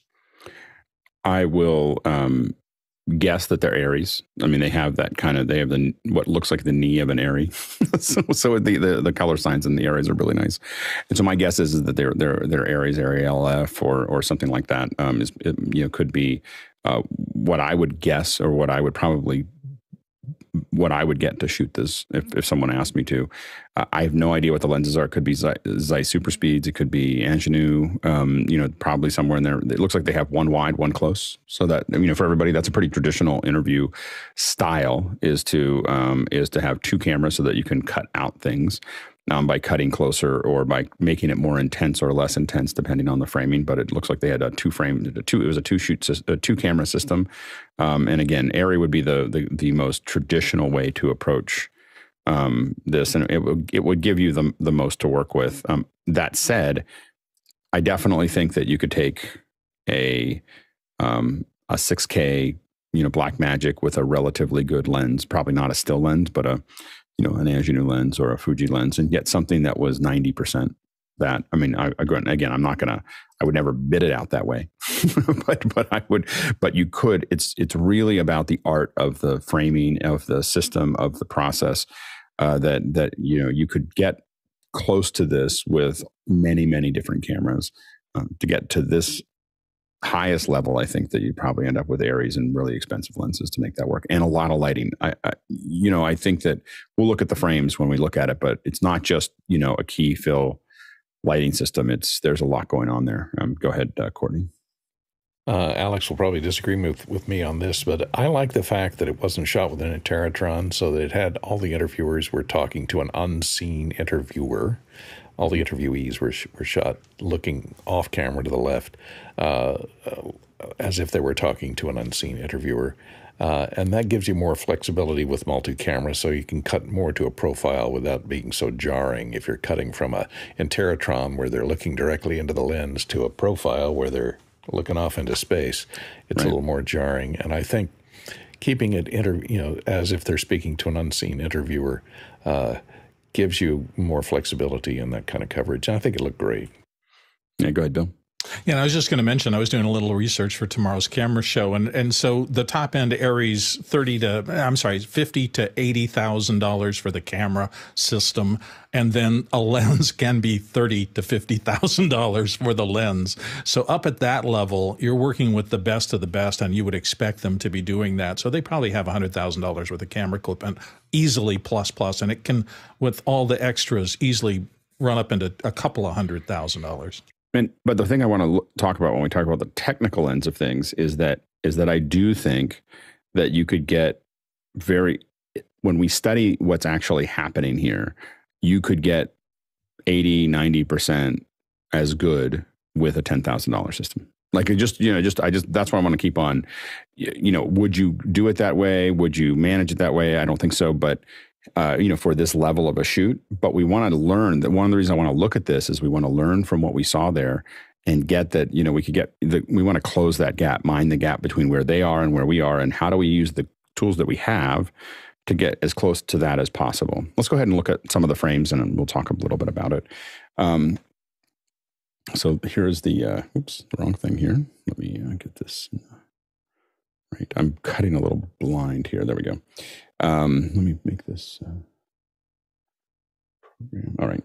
So, this is, the beginning of it. This is the close-up. And one of the things you want to notice is this is a little out of focus, but not a lot out of focus. And this background, you'll notice in almost all of these, the backgrounds are way back there. So they used a very large cavity to do this shoot. Wherever they put everybody, they went, this is probably a solid 20, 30 feet behind them.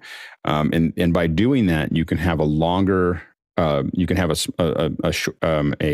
you can have more depth of field. So you can stop down a little bit so that you're not having this, when you have someone with something 5 feet behind and you want it to be this soft, what you end up having to do is open up to 1.4, 1.8 or 2.8 or whatever that is. And now their nose is out of focus and their eyes are in focus, or vice versa sometimes. If you put them in a large space, you can stop down and make sure that wherever they lean forward and back, that they're going to get, you're going to get they're still going to be in focus, but that background is going to be a nice, soft bokeh. I felt like they did this very, this is what I see more often than anything else, is people just dropping lower thirds as text onto the thing and not really not animating it, not making it goofy, just putting up a text that just tells you who you're looking at there. Other things to look at, we'll see this over and over again, this is obviously one of the things that I do very quickly if I like someone's lighting is I look at their eyes, because this is going to tell you where your eye is it's not only the soul, the window to the soul, it's the window to the lighting. So when you look at someone's eyes, if you have a high enough resolution, you can actually figure out, I'm not going to do it here, but you can usually figure out almost exactly how big the light source was, at least in its relationship to them. My guess is that the light source for him is about, it's up here, and it's about probably 1 or 2 feet. It's probably a 4x4, 1 or 2 feet outside of the frame. Like, it's really close, maybe a little bit further back, but it's probably no more than 4 or 5 feet from his face. And it's probably about at least 4 feet by 4 feet, and it's probably got we can see that it's the way that it's lighting here. It most likely has an egg crate on it to make that work. And so that's my guess, looking at that lighting. So you have a really strong, obviously, key. In here, there may be, I don't even see a reflector in his eye. So there's very little, it's very, cinematic. He does have a hair light up here. So there's a little bit, they're picking up his hair. Otherwise that would just drop right off, but it's very, very subtle. It's super, super subtle to grab some detail there. And then of course there's a lot of, and you'll see this in the background, the backgrounds are very well lit. As you look at all the backgrounds, I don't know if I have all of them. They definitely shot this in 1 or 2 spaces and then just changed the angles and the framing for each one. Let's see here. Let's grab onto this. Here's the wider shot here. And again, I think that this would be hard to light without some kind of reverse lighting there. But again, and this is where you know that this has to be a little bit out of here but it's probably almost as close as they could make it. Here, that also allows you to make the light large and not as bright on him because it's closer to him, the physics of light. So, but really well done. Obviously what is lit up is very balanced. So he's over here in this frame and they've got some detail over here. If there was no detail over here, you wouldn't have that. And it's again, very nice and out of focus. It implies a production area, but it doesn't, distract you with it. Alex, do you think he's got a big silk over his head? Lighting from above? I wouldn't be surprised. Yeah, it's really, really subtle. Like it's just enough to pick that up. I don't know for sure, but I wouldn't be surprised if he had a larger one. It won't be a really big silk because there's not. If it was a really large silk and it was lit, this would pick up some ambient light from it. There's a lot of wrap around his face. I'm also looking at his right sleeve. The shadow cast by that fold is very sharp. So it caused me to think maybe not any diffusion over the top light. And there might be a little bit because I feel like this right here is something coming from above, I think, because you see it right here. This would catch this, I think, would catch a shadow right here. This would not be seen. So I think that there is a light behind him that's there, but it may be behind him, not above him, and very diffuse and very subtle. And it's just there to catch that outline, just to separate him from the background. And so if you didn't have that, I think you wouldn't have this line right here. You'd have this to here is coming from that light. But what you wouldn't have is this little area right here, I don't think. Maybe this one catches it from the behind. But I think that's my guess is that that one little light is coming from because you can see some conflict of the shadow and this shadow and something coming from back here. So I think it was behind him that was there. And again, we're just all of us are guessing to some degree. It's nice and dramatic. And the cinematographer was Emily Topper. I think she did most of the episodes. And most of her credits, almost all of her credits, she has 55 credits in IMDb, and almost all of them are documentaries. So she does a lot of these talking head stuff. I think she's got it down pat. Let's get her on the show. This, I think, based on some stuff, I think this is actually Joe's office. So it's there. He's got a desk and a thing over there, and so I think that this is his office, and so they really, again, catch lights here that are well lit, that are building balance for him. So I did find it interesting. They really, on this wider shot, there is a lot of space behind him, but it makes sense on the wide shot here, and then. But again, this lighting here not only hints to what's back there, but it hints to what's back there, but it also creates weight on that side of the frame that I think is really good. Again, just gorgeous lighting and very consistent. Obviously, you have the same DP that's making sure that everything looks the same, so everything belongs together. Sometimes you lose that in documentaries. One thing to miss: there's a windows back here, and a lot of windows like that can get pretty bright. So you're either finding the right time of day, or you're covering them up and relighting them to give them that detail that would be needed there. So that couch top brightening is brilliant because that gives you his shape, and that little tiny splash of light on his other shoulder defines him for you, even the seam, even though he's black against black. That's beautiful. Absolutely. Great little animation. Like this is, again, a subtle thing. Wait, where was it? Did I miss that? Hold on. Like this is a really, he's talking about something. And one of the things that I think they do exceptionally well is they visually tell the story. One of my complaints about documentaries is when we sit and watch people talk for a long time and they're talking about something and you're like, well, show us, there's some, don't talk about it. Show us some visual that illustrates that. And that's expensive and time consuming and everything else. And I thought that what they did here to show us what had to happen, the nice little animation going along the map.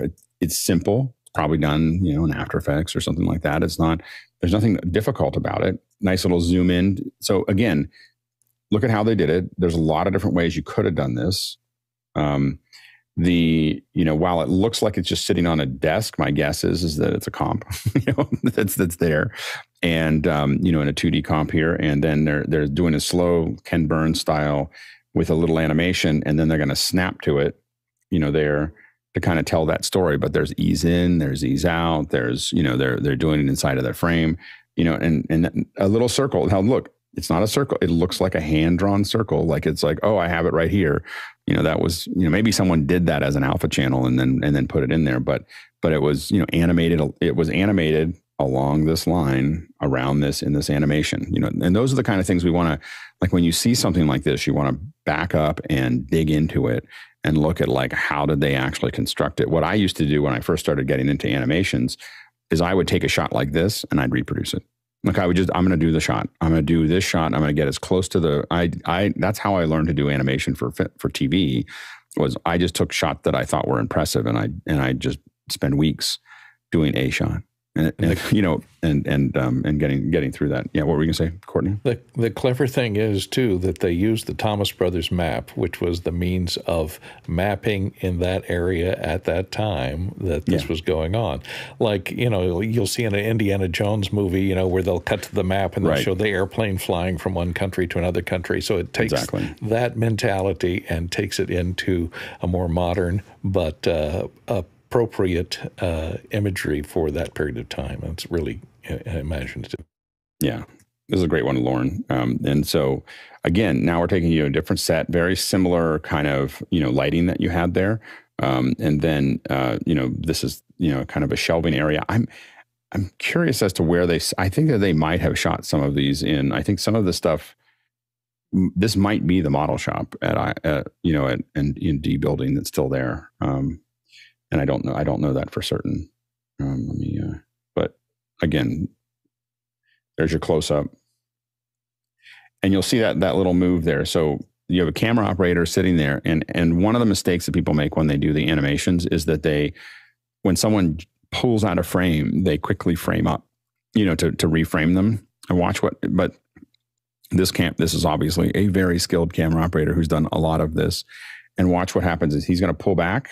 And then you'll see the camera just lets him finish his move and then moves up subtly. And you don't even notice it really unless you're looking for it. You don't notice that it's there. Another great background. And again, this is, obviously not by accident, over here, that's balancing his frame. It's not competing with him, but it's balancing his frame so that the frame is not out of balance. Let's see here. Let's jump through here. There's your wide shot here. And, so there's your wide shot. And again, a nice balanced frame here, a little bit of detail here, but not enough. All of this is implying a workshop without distracting you. It's far enough out of focus back here that you don't feel like you're going to try to figure out everything that's back there. Your eye looks at it. We did this a lot when we were working on film.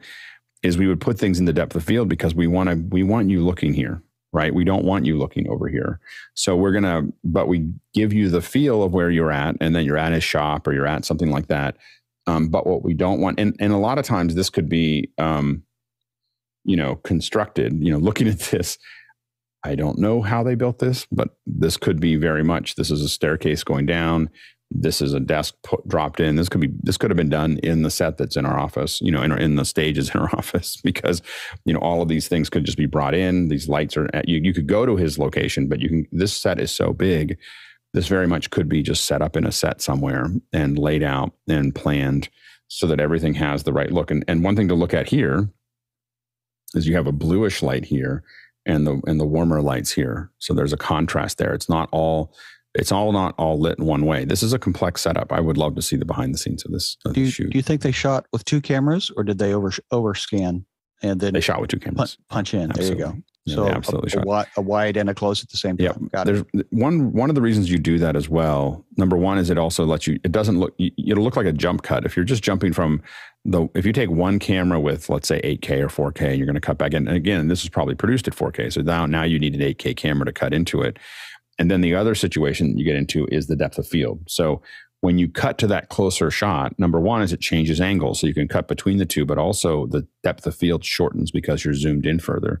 And so we used to do that where we cut wide, and we still do it, where we'll shoot this at a higher resolution than our delivery, twice the resolution of our delivery, so that we can cut to the close-up. But the problem you get into is that the depth of field should have gotten, like a lot of times if we're shooting wide, this one's really shot well and wide, but a lot of times this might be in more focus than we want for the wide shot.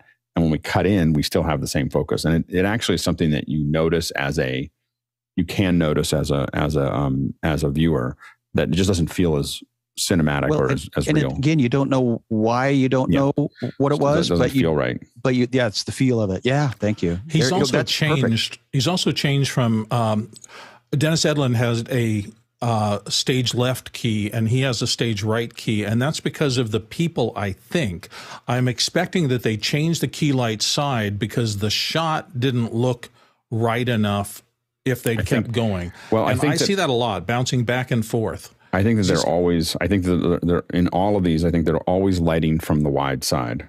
Right. So they're always, if they're broadside key. Yeah. So I think that's how which would it'll feel very backwards if you don't do that. Yeah, absolutely. I've seen people make that mistake and try to key from the short side. It almost looks like a horror movie shot when you do that. Yeah, exactly. What we're talking about here is, for those watching, is this wide side, the broad side here, you're always lighting from that. Your key is almost always coming from that direction for an interview, as opposed to the other way around. Again, nice little setup there. Here's Dennis Muir. Now, the interesting thing here, let's see if they go to the wide here so that we can see. Let's see. And then this is a different setup. His setup and the Matt Painter's setup are both the same. I mean, they did it in the same location.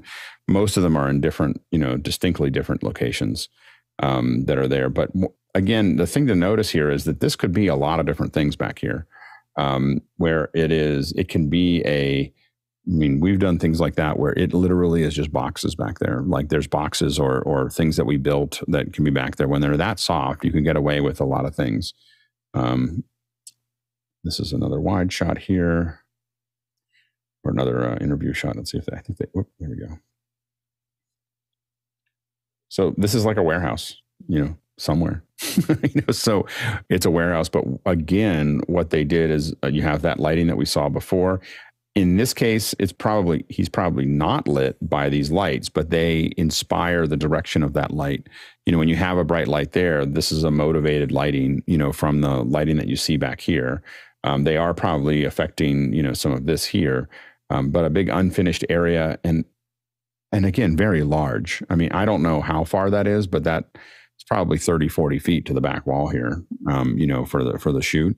And so that is and that just really, I've noticed this. I know there was the network, not the network, the movie, but the one about the social networks where they use these huge cavities to shoot. I really love that look, for those there. I don't know if you can find that, Dennis. Oh, go ahead, Carney. I also like the idea of, in that garage setup, that the light coming through the windows is used as a practical excuse for lighting from that side too. Exactly, motivated from that side, absolutely. I don't know if you can find the Dennis Mirren shot, but look at how well they handled his glasses. That is absolutely perfect. He's wearing glasses, but the angles of them, there is nothing that's infecting your ability to see his eyes. It's just pure. And that's definitely didn't just happen. Not at all. When you see for those of us who have shot corporate interviews and have spent a half an hour trying to get you can see that they moved it up. You're seeing a little bit of it right here, so it's up at this angle, right? But they had to move it to a point where it was going to not show up in his glasses. Let's see here. We'll go forward. Love the Ray Harryhausen Yeah, I mean, all And those again, things. the amount of historical footage, I'm so jealous, but that's what you can do when you have a budget. But they also shot so much of it. I love seeing George then talking about himself in the George now and the George then. And there's the wider shot. So this is and again, this is not as large a space. So, but it is still, we've done stuff where it's very, the motif is kind of there to do that. And I know we're running out of time, so we're going to go pretty fast through some of these things here. Alex, what does the motion blur you see on their hand motions tell you about how they shot that? It just looks like film motion blur. They're just moving quickly. It's 24 frames a second. Yeah. It doesn't look unusual to me. It looks like it's Right. 180 degree 24. This type of film, no one would get experimental with It's that. interesting that they lit Ron Howard so dramatically, Yeah. but everybody knows what Ron Howard looks like on the planet. So they're not trying to say, look at this guy. They're Right. going, oh my God, it's Ron Howard. Right. There's George. George now, yeah. And usually there's the wider shot you're looking at, it gives you more construction. I think that's in the main house. I think that's the living room in the main house at Skywalker Ranch. You can see when you go fast, you see all the, this is what I wanted to show. So they're talking about how they need to construct these. And by the way, this is such a John Dykstra. This is my favorite frame in the whole thing. Like, of all of these things, just you're backstage. This is behind, staging flats. So this is what it looks like behind a lot of these sets where you have the stuff here. I don't even know where they shot this, but it's just, this is my favorite one of all of them. I like the Phil Tippett one really a lot. And then I like this one I thought was just this beautiful shot of him. And I'm really glad that they, this could be a 2-part series. We could do this again next week. Yeah, exactly. This is what I wanted to show is also some of the effects. Yeah. So, this is such an amazing animation. So I just want to say, it was a blip going by, but so this is a 3D model. This is not a 2D animation. This is a 3D model, with inverse kinematics and everything else. So look at that. You see it was when I noticed it is when I looked at this here. When you actually look at the cable is flexing properly. It's not just that it's bending. The coils are subtly pulling in and out. Like that. This was a lot of work. Just let you know. I mean, this is not something someone threw together. But there's a lot of hand-drawn elements to that, because the top part, where the top part of the head that the curve is rotating through is all hand-drawn, because the nuts are not regular shaped. They're individually drawn. Right. Yeah. So there's parts that are 2D, and then there's parts that are 3D, in what they're doing here. And it gives it this, I'm giving you a drawing, like it's just so well crafted. I'm giving you something that looks like a drawing, but it's not, and it's rendered out as a tune filter, just the edges. But even that kind of thing, when you're doing a technical tune filter in that area where it's only boundary, and this looks like a tune filter of boundary edges only. And even then you get all kinds, and there's a little bit, every once in a while, I saw a little bit of errata in some of the edges, but it is, just so well done. And, I don't know for sure, but my guess is that the numbers are probably accurate. Plus, the whole shot is panning as he goes. That there's a lot going on there.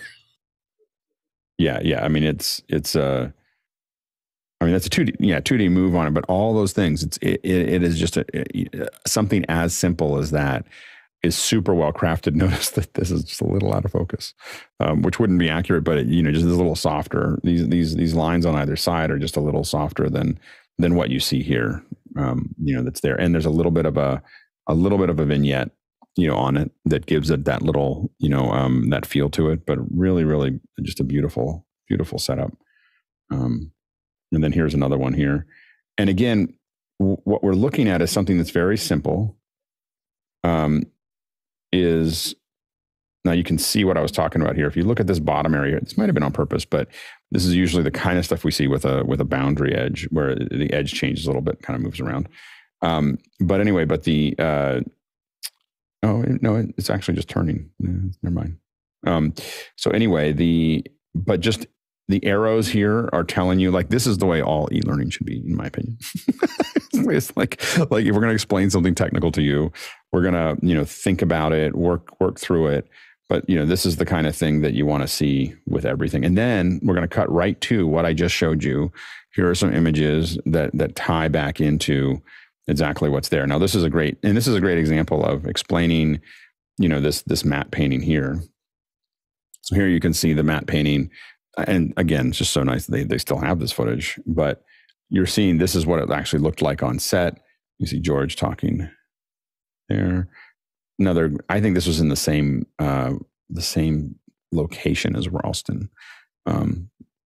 Anyway, but I thought this was a really good, little animation where we show you, we're delivering you not just before and after, but we kind of paint it in. And, great interview here. And then we're going to show you, there it is there. And I love that he was making fun of the storyline though. Yeah, he was like, I don't understand why they did that. But and then they show you the actual mat of what it needed to look like. And then this is why you want to shoot behind the scenes. And I'm sure that one of the reasons they used this shot specifically and spent so much time on it is because they had all these clips. They're like, oh, we have a clip of this and this and this, and now we're projecting, the frame into it, and that, and that total transition, I'm sure took quite some effort, to get that done. This is the luxury of the new distribution path. Now, a single documentary is what we had 20 years ago. Now we've got 8. Yeah. And it's parsed out, and you can take longer with the story and go dig deeper. Awesome. So anyway, that's the look. Anyway, just worth us looking at because there were so many parts of it that were crafted so well, and as people who do, whether it's YouTube videos or Instagram videos or interviews or e-learning or anything else, anytime someone does something at this high level, it's just really worth, looking at it closely. We'll do this probably at least once a month with something where we dig into something that's just really well crafted and go, okay, what happened there? Like, how do we learn from that? How do we take their millions of dollars of investment and, glean a little bit of new knowledge out of it? Let's jump to the questions real quick and see what we can get through in the next couple minutes. All right, the next one comes to us from Paul Wallace in Austin, Texas, and he says, talk about all the locations of ILM. Are they in San Francisco and Marin County both? They used to be in Marin. Now ILM's only in the Letterman project in just part of the northern part of San Francisco. So that's where they all are now. But they used to be in Marin. They actually used to be in the building that the 090 offices are in. So next question. Andy Kokendorfer, VR, Florida. Can you diagram the lighting plot for one of the L&M interviews? Eye lighting? I don't know. I mean, I'm going to guess that if the person's here, there's a really large source right here, and that's the main key. Camera's here, and it's probably, here. There is potentially a very, very subtle key. Rim lighting that is behind them. I don't see any evidence of a fill light, in these that are there. And then there's a bunch of, again, if you have the person here, there's a bunch of like little, I bet what's really complicated is how they're lighting the background. Like the background is, I'm sure, a lot of lights that have been figured out. Again, when we looked at Phil Tippett's, there's some blue light, there's some warm lights. They're all pocketed. They're probably, so a lot of things there. Yeah, go ahead, Bill. Yeah, I was going to say, also noted that exposure is really a critical thing about lighting because they have a single key. It looked like a single softbox key to me too. And I agree with Alex. There may have been a little rim light that they could bring up or down. All of those are infinitely controllable. So you start with how much ambient lighting is in this space they're shooting at. There's almost nothing except a completely blacked out room that has none. And then whether you bring your key light up or down depends on whether the exposure allows the room to be brighter or dimmer. So you're balancing always ratios of lighting that you're contending with on any set. Yep. Next question. Kyle Hammond in Chicago, Illinois. I've noticed several interior auto splices while watching Light and Magic. I'm curious the panel's thoughts on edits to fit the story versus time. Go ahead, Courtney. I think what he's talking about there is the sound that you hear when you hear a splice, a physical splice in film going through a projector with an optical pickup. So you hear that go by when a splice goes by. And they use that for a couple of times, I think, just to take you back into that familiar sound of anybody who's worked in an editing room for many years, used to hearing that sound. So it's kind of an audio callback. You know. Yeah, there's a lot of really subtle. So we didn't even get into the sound design of it, but it's really well done. Next question. Alex Knight in Vancouver, BC. What do we think of the business case, the return on investment for making this documentary? I'm glad it was made, but surely the target audience size who watches ILM was only a fraction of those subscribers who would watch a Marvel movie. Bill, real quick. Yeah. Part of this is content. They need content for these services like Paramount Plus and all these things that are not the standard HBO or Cinemax or something. And so I think this is their mining their history to bring content to stay relevant in the modern era. Go ahead, Courtney. Yeah, Disney has a whole department on doing these behind-the-scenes films, and they're going back.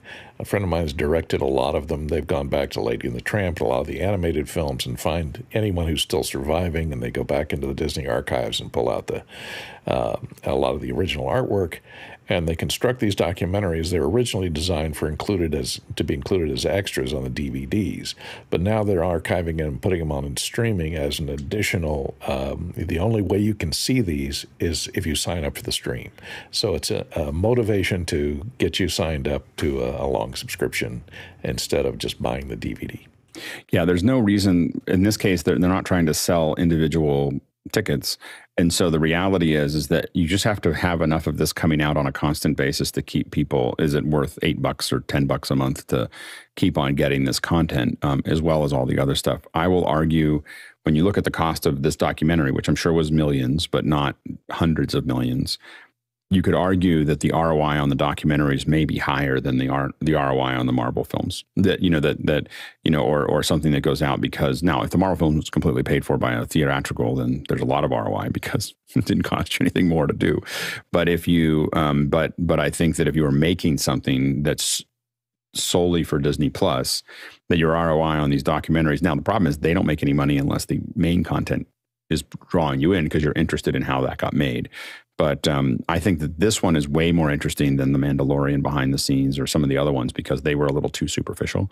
These ones really dig into it. I think they could do 6 episodes on every series. Like they could have done, tons of this. For The Mandalorian, they did 6 episodes. They did one for each, but each one of those could have had 6, breaking it down. And people will watch it. It doesn't matter, it doesn't, and these are relatively inexpensive to make compared to all the other content that they're using to hold people. Next question. Dave Troutman in Edmonton, Canada. Would the attention to detail in this production be a reflection of the accuracy the team had when they made the movies? Yeah, I mean, the people who made the movies aren't making the documentary, but I think that they definitely knew that they definitely took this seriously. This is we're going to knock this all the way out of the park, and they picked the right team. They picked the right production, the right planning, the right writing. I mean, it's just all the attention to detail over everything is amazing. Next question. Peter Belbean in Houston says, there seems to be a nice consistency in terms of the unseen interviewer being to the right of camera with the subject angling across from the right of center. But will you be adding a behind-the-scenes documentary crew to your budgets? A lot of people do have a documentary crew to their budgets. So that is, when Star Wars was being done, when I was working on Star Wars, there was a crew, at least one camera operator, every time George was in a meeting. Like there's just thousands of hours of him having discussions. Yeah, Courtney, real quick. Yeah, I worked on a lot of those crews. I was in the behind-the-scenes crew and second unit on E.T., and every time Spielberg had something to do, we would shoot with and all of his stuff was shot in 35 millimeter. They'd use the B camera. John Toll was the DP on the second unit on ET. So he and I would wander around, him with the handheld Panaflex and me with a Nagra, and record a lot of stuff behind the scenes. And that's the footage you end up with in a lot of this stuff now these days. Yeah, Bill. BTS stuff and an on-set photographer. I mean, Alex was just talking about the fact that he wished he had more coverage of what's going on so he can explain it. I've been on movie sets where they had an official photographer doing nothing but that behind-the-scenes stuff. Next question. Stefan Fischer in Würzburg, Germany. What is a silk? Silk is a large large diffuse. It allows light to go through it. It's usually a big white silk. Like it's a different, and it's very, very dense and very small, and you can project light through it. It'll make it a big diffuse area. A lot of times when you're looking at outdoor stuff, you're actually seeing silks, because when we do something on a beach or something like that, it looks like they're just standing on the beach, but a lot of times we have this huge sail that's a 10 by 10 or 20 by 20 silk that's over top of them that diffuses the light on them. Otherwise, it just wouldn't look as nice. You can always tell when someone's got budget because they got silks. Go ahead, Bill. Yeah, you can order them up in different densities, 1-stop, half-stop, 2-stop silks, and that cinematographer understands exactly what they're getting, how much diffusion by doing that. Yeah. Next question. Sky Gleason, inspired by the L&M documentary, robot operator John Nearus created the trench shot, and he has a link to it. Any thoughts? Go ahead, Sky. Well, my friend was inspired by what he saw in the film, and I was watching George was inspired by the historical footage from World War II, and John was saying, yeah, it took me a whole hour to make this look good. And then he went back looking at the documentary and saying, yeah, a shot like this was like a month of effort. And John was doing this and tweaking, and now he can take that metadata and put it onto his robot. Yeah. In real time. So I'm curious that he hand animated that. What would be really interesting, I realized when I was seeing what he did, I was like, you could track the old shots and then put them back into, figure out the arm from backwards. It'd be kind of fun for no good reason other than to spend a week. You will inspire John. I know he's listening. So that'd be see really what cool. he can do. It's really great animation. Yeah, really cool. Last question. And our last one goes to Douglas Carmichael. Was there much discussion of the technology ILM used over the years, including the infamous Rebel Mac unit? Go ahead, Courtney. I don't know about the Rebel Mac unit. I didn't hear about that, but there was discussion about the technology that Dykstra inventing the Dykstra Flex, which was the first motion control camera rig, so they would have repeatability so that they could run one piece of film through the cameras, 6, 7, 50 times. And also they covered the invention of the multi-layer optical printer that Richard Edlund came up with to do all of that compositing of all those different layers. Had to be physically compositive and rephotographed off of the film negative. So they discussed that quite a bit. So they did pay a lot of attention to the technology and the evolution of the technology, and then how that technology morphed into the computer and how it made all of that genius and created physical cameras and optical printers obsolete across that paradigm shift to computer graphic. I personally think there should be a whole documentary about the Rebel Mac unit. As someone who was in the Rebel Mac unit, so I still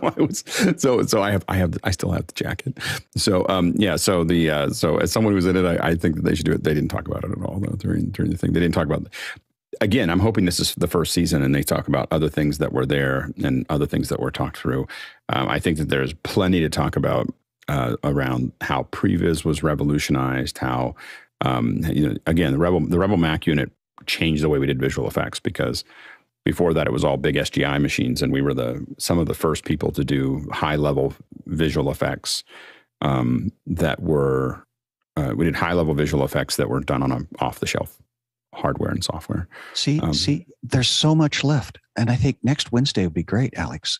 You got momentum now. You've got interest. Interest is half the battle, right? There'll be a bunch of people like, why are we doing this again? We'll wait until another. Once a month, we're gonna break something down and take a look at it and learn from it. But we won't do it any faster. We'll find something new. There's an easy lift. There's a lot of fish in the sea. Okay. Okay. Yeah. Thanks. All right. Thanks so much to the producers for all the great questions. Hopefully we got through most of them there. I think we got through all of them. And really, really well done. Good, thoughtful discussion, both first hour, second hour. Thanks to the panelists. Can't do this without you. And thanks to the incredible crew. There's a huge crew here that shows up every day, and puts this crazy thing together. It doesn't work this way because we're turning Zoom on and going. There's an incredible set of people that make this all work in the background. You'll see the credits here in just a second. So thanks to everyone out there doing the great work.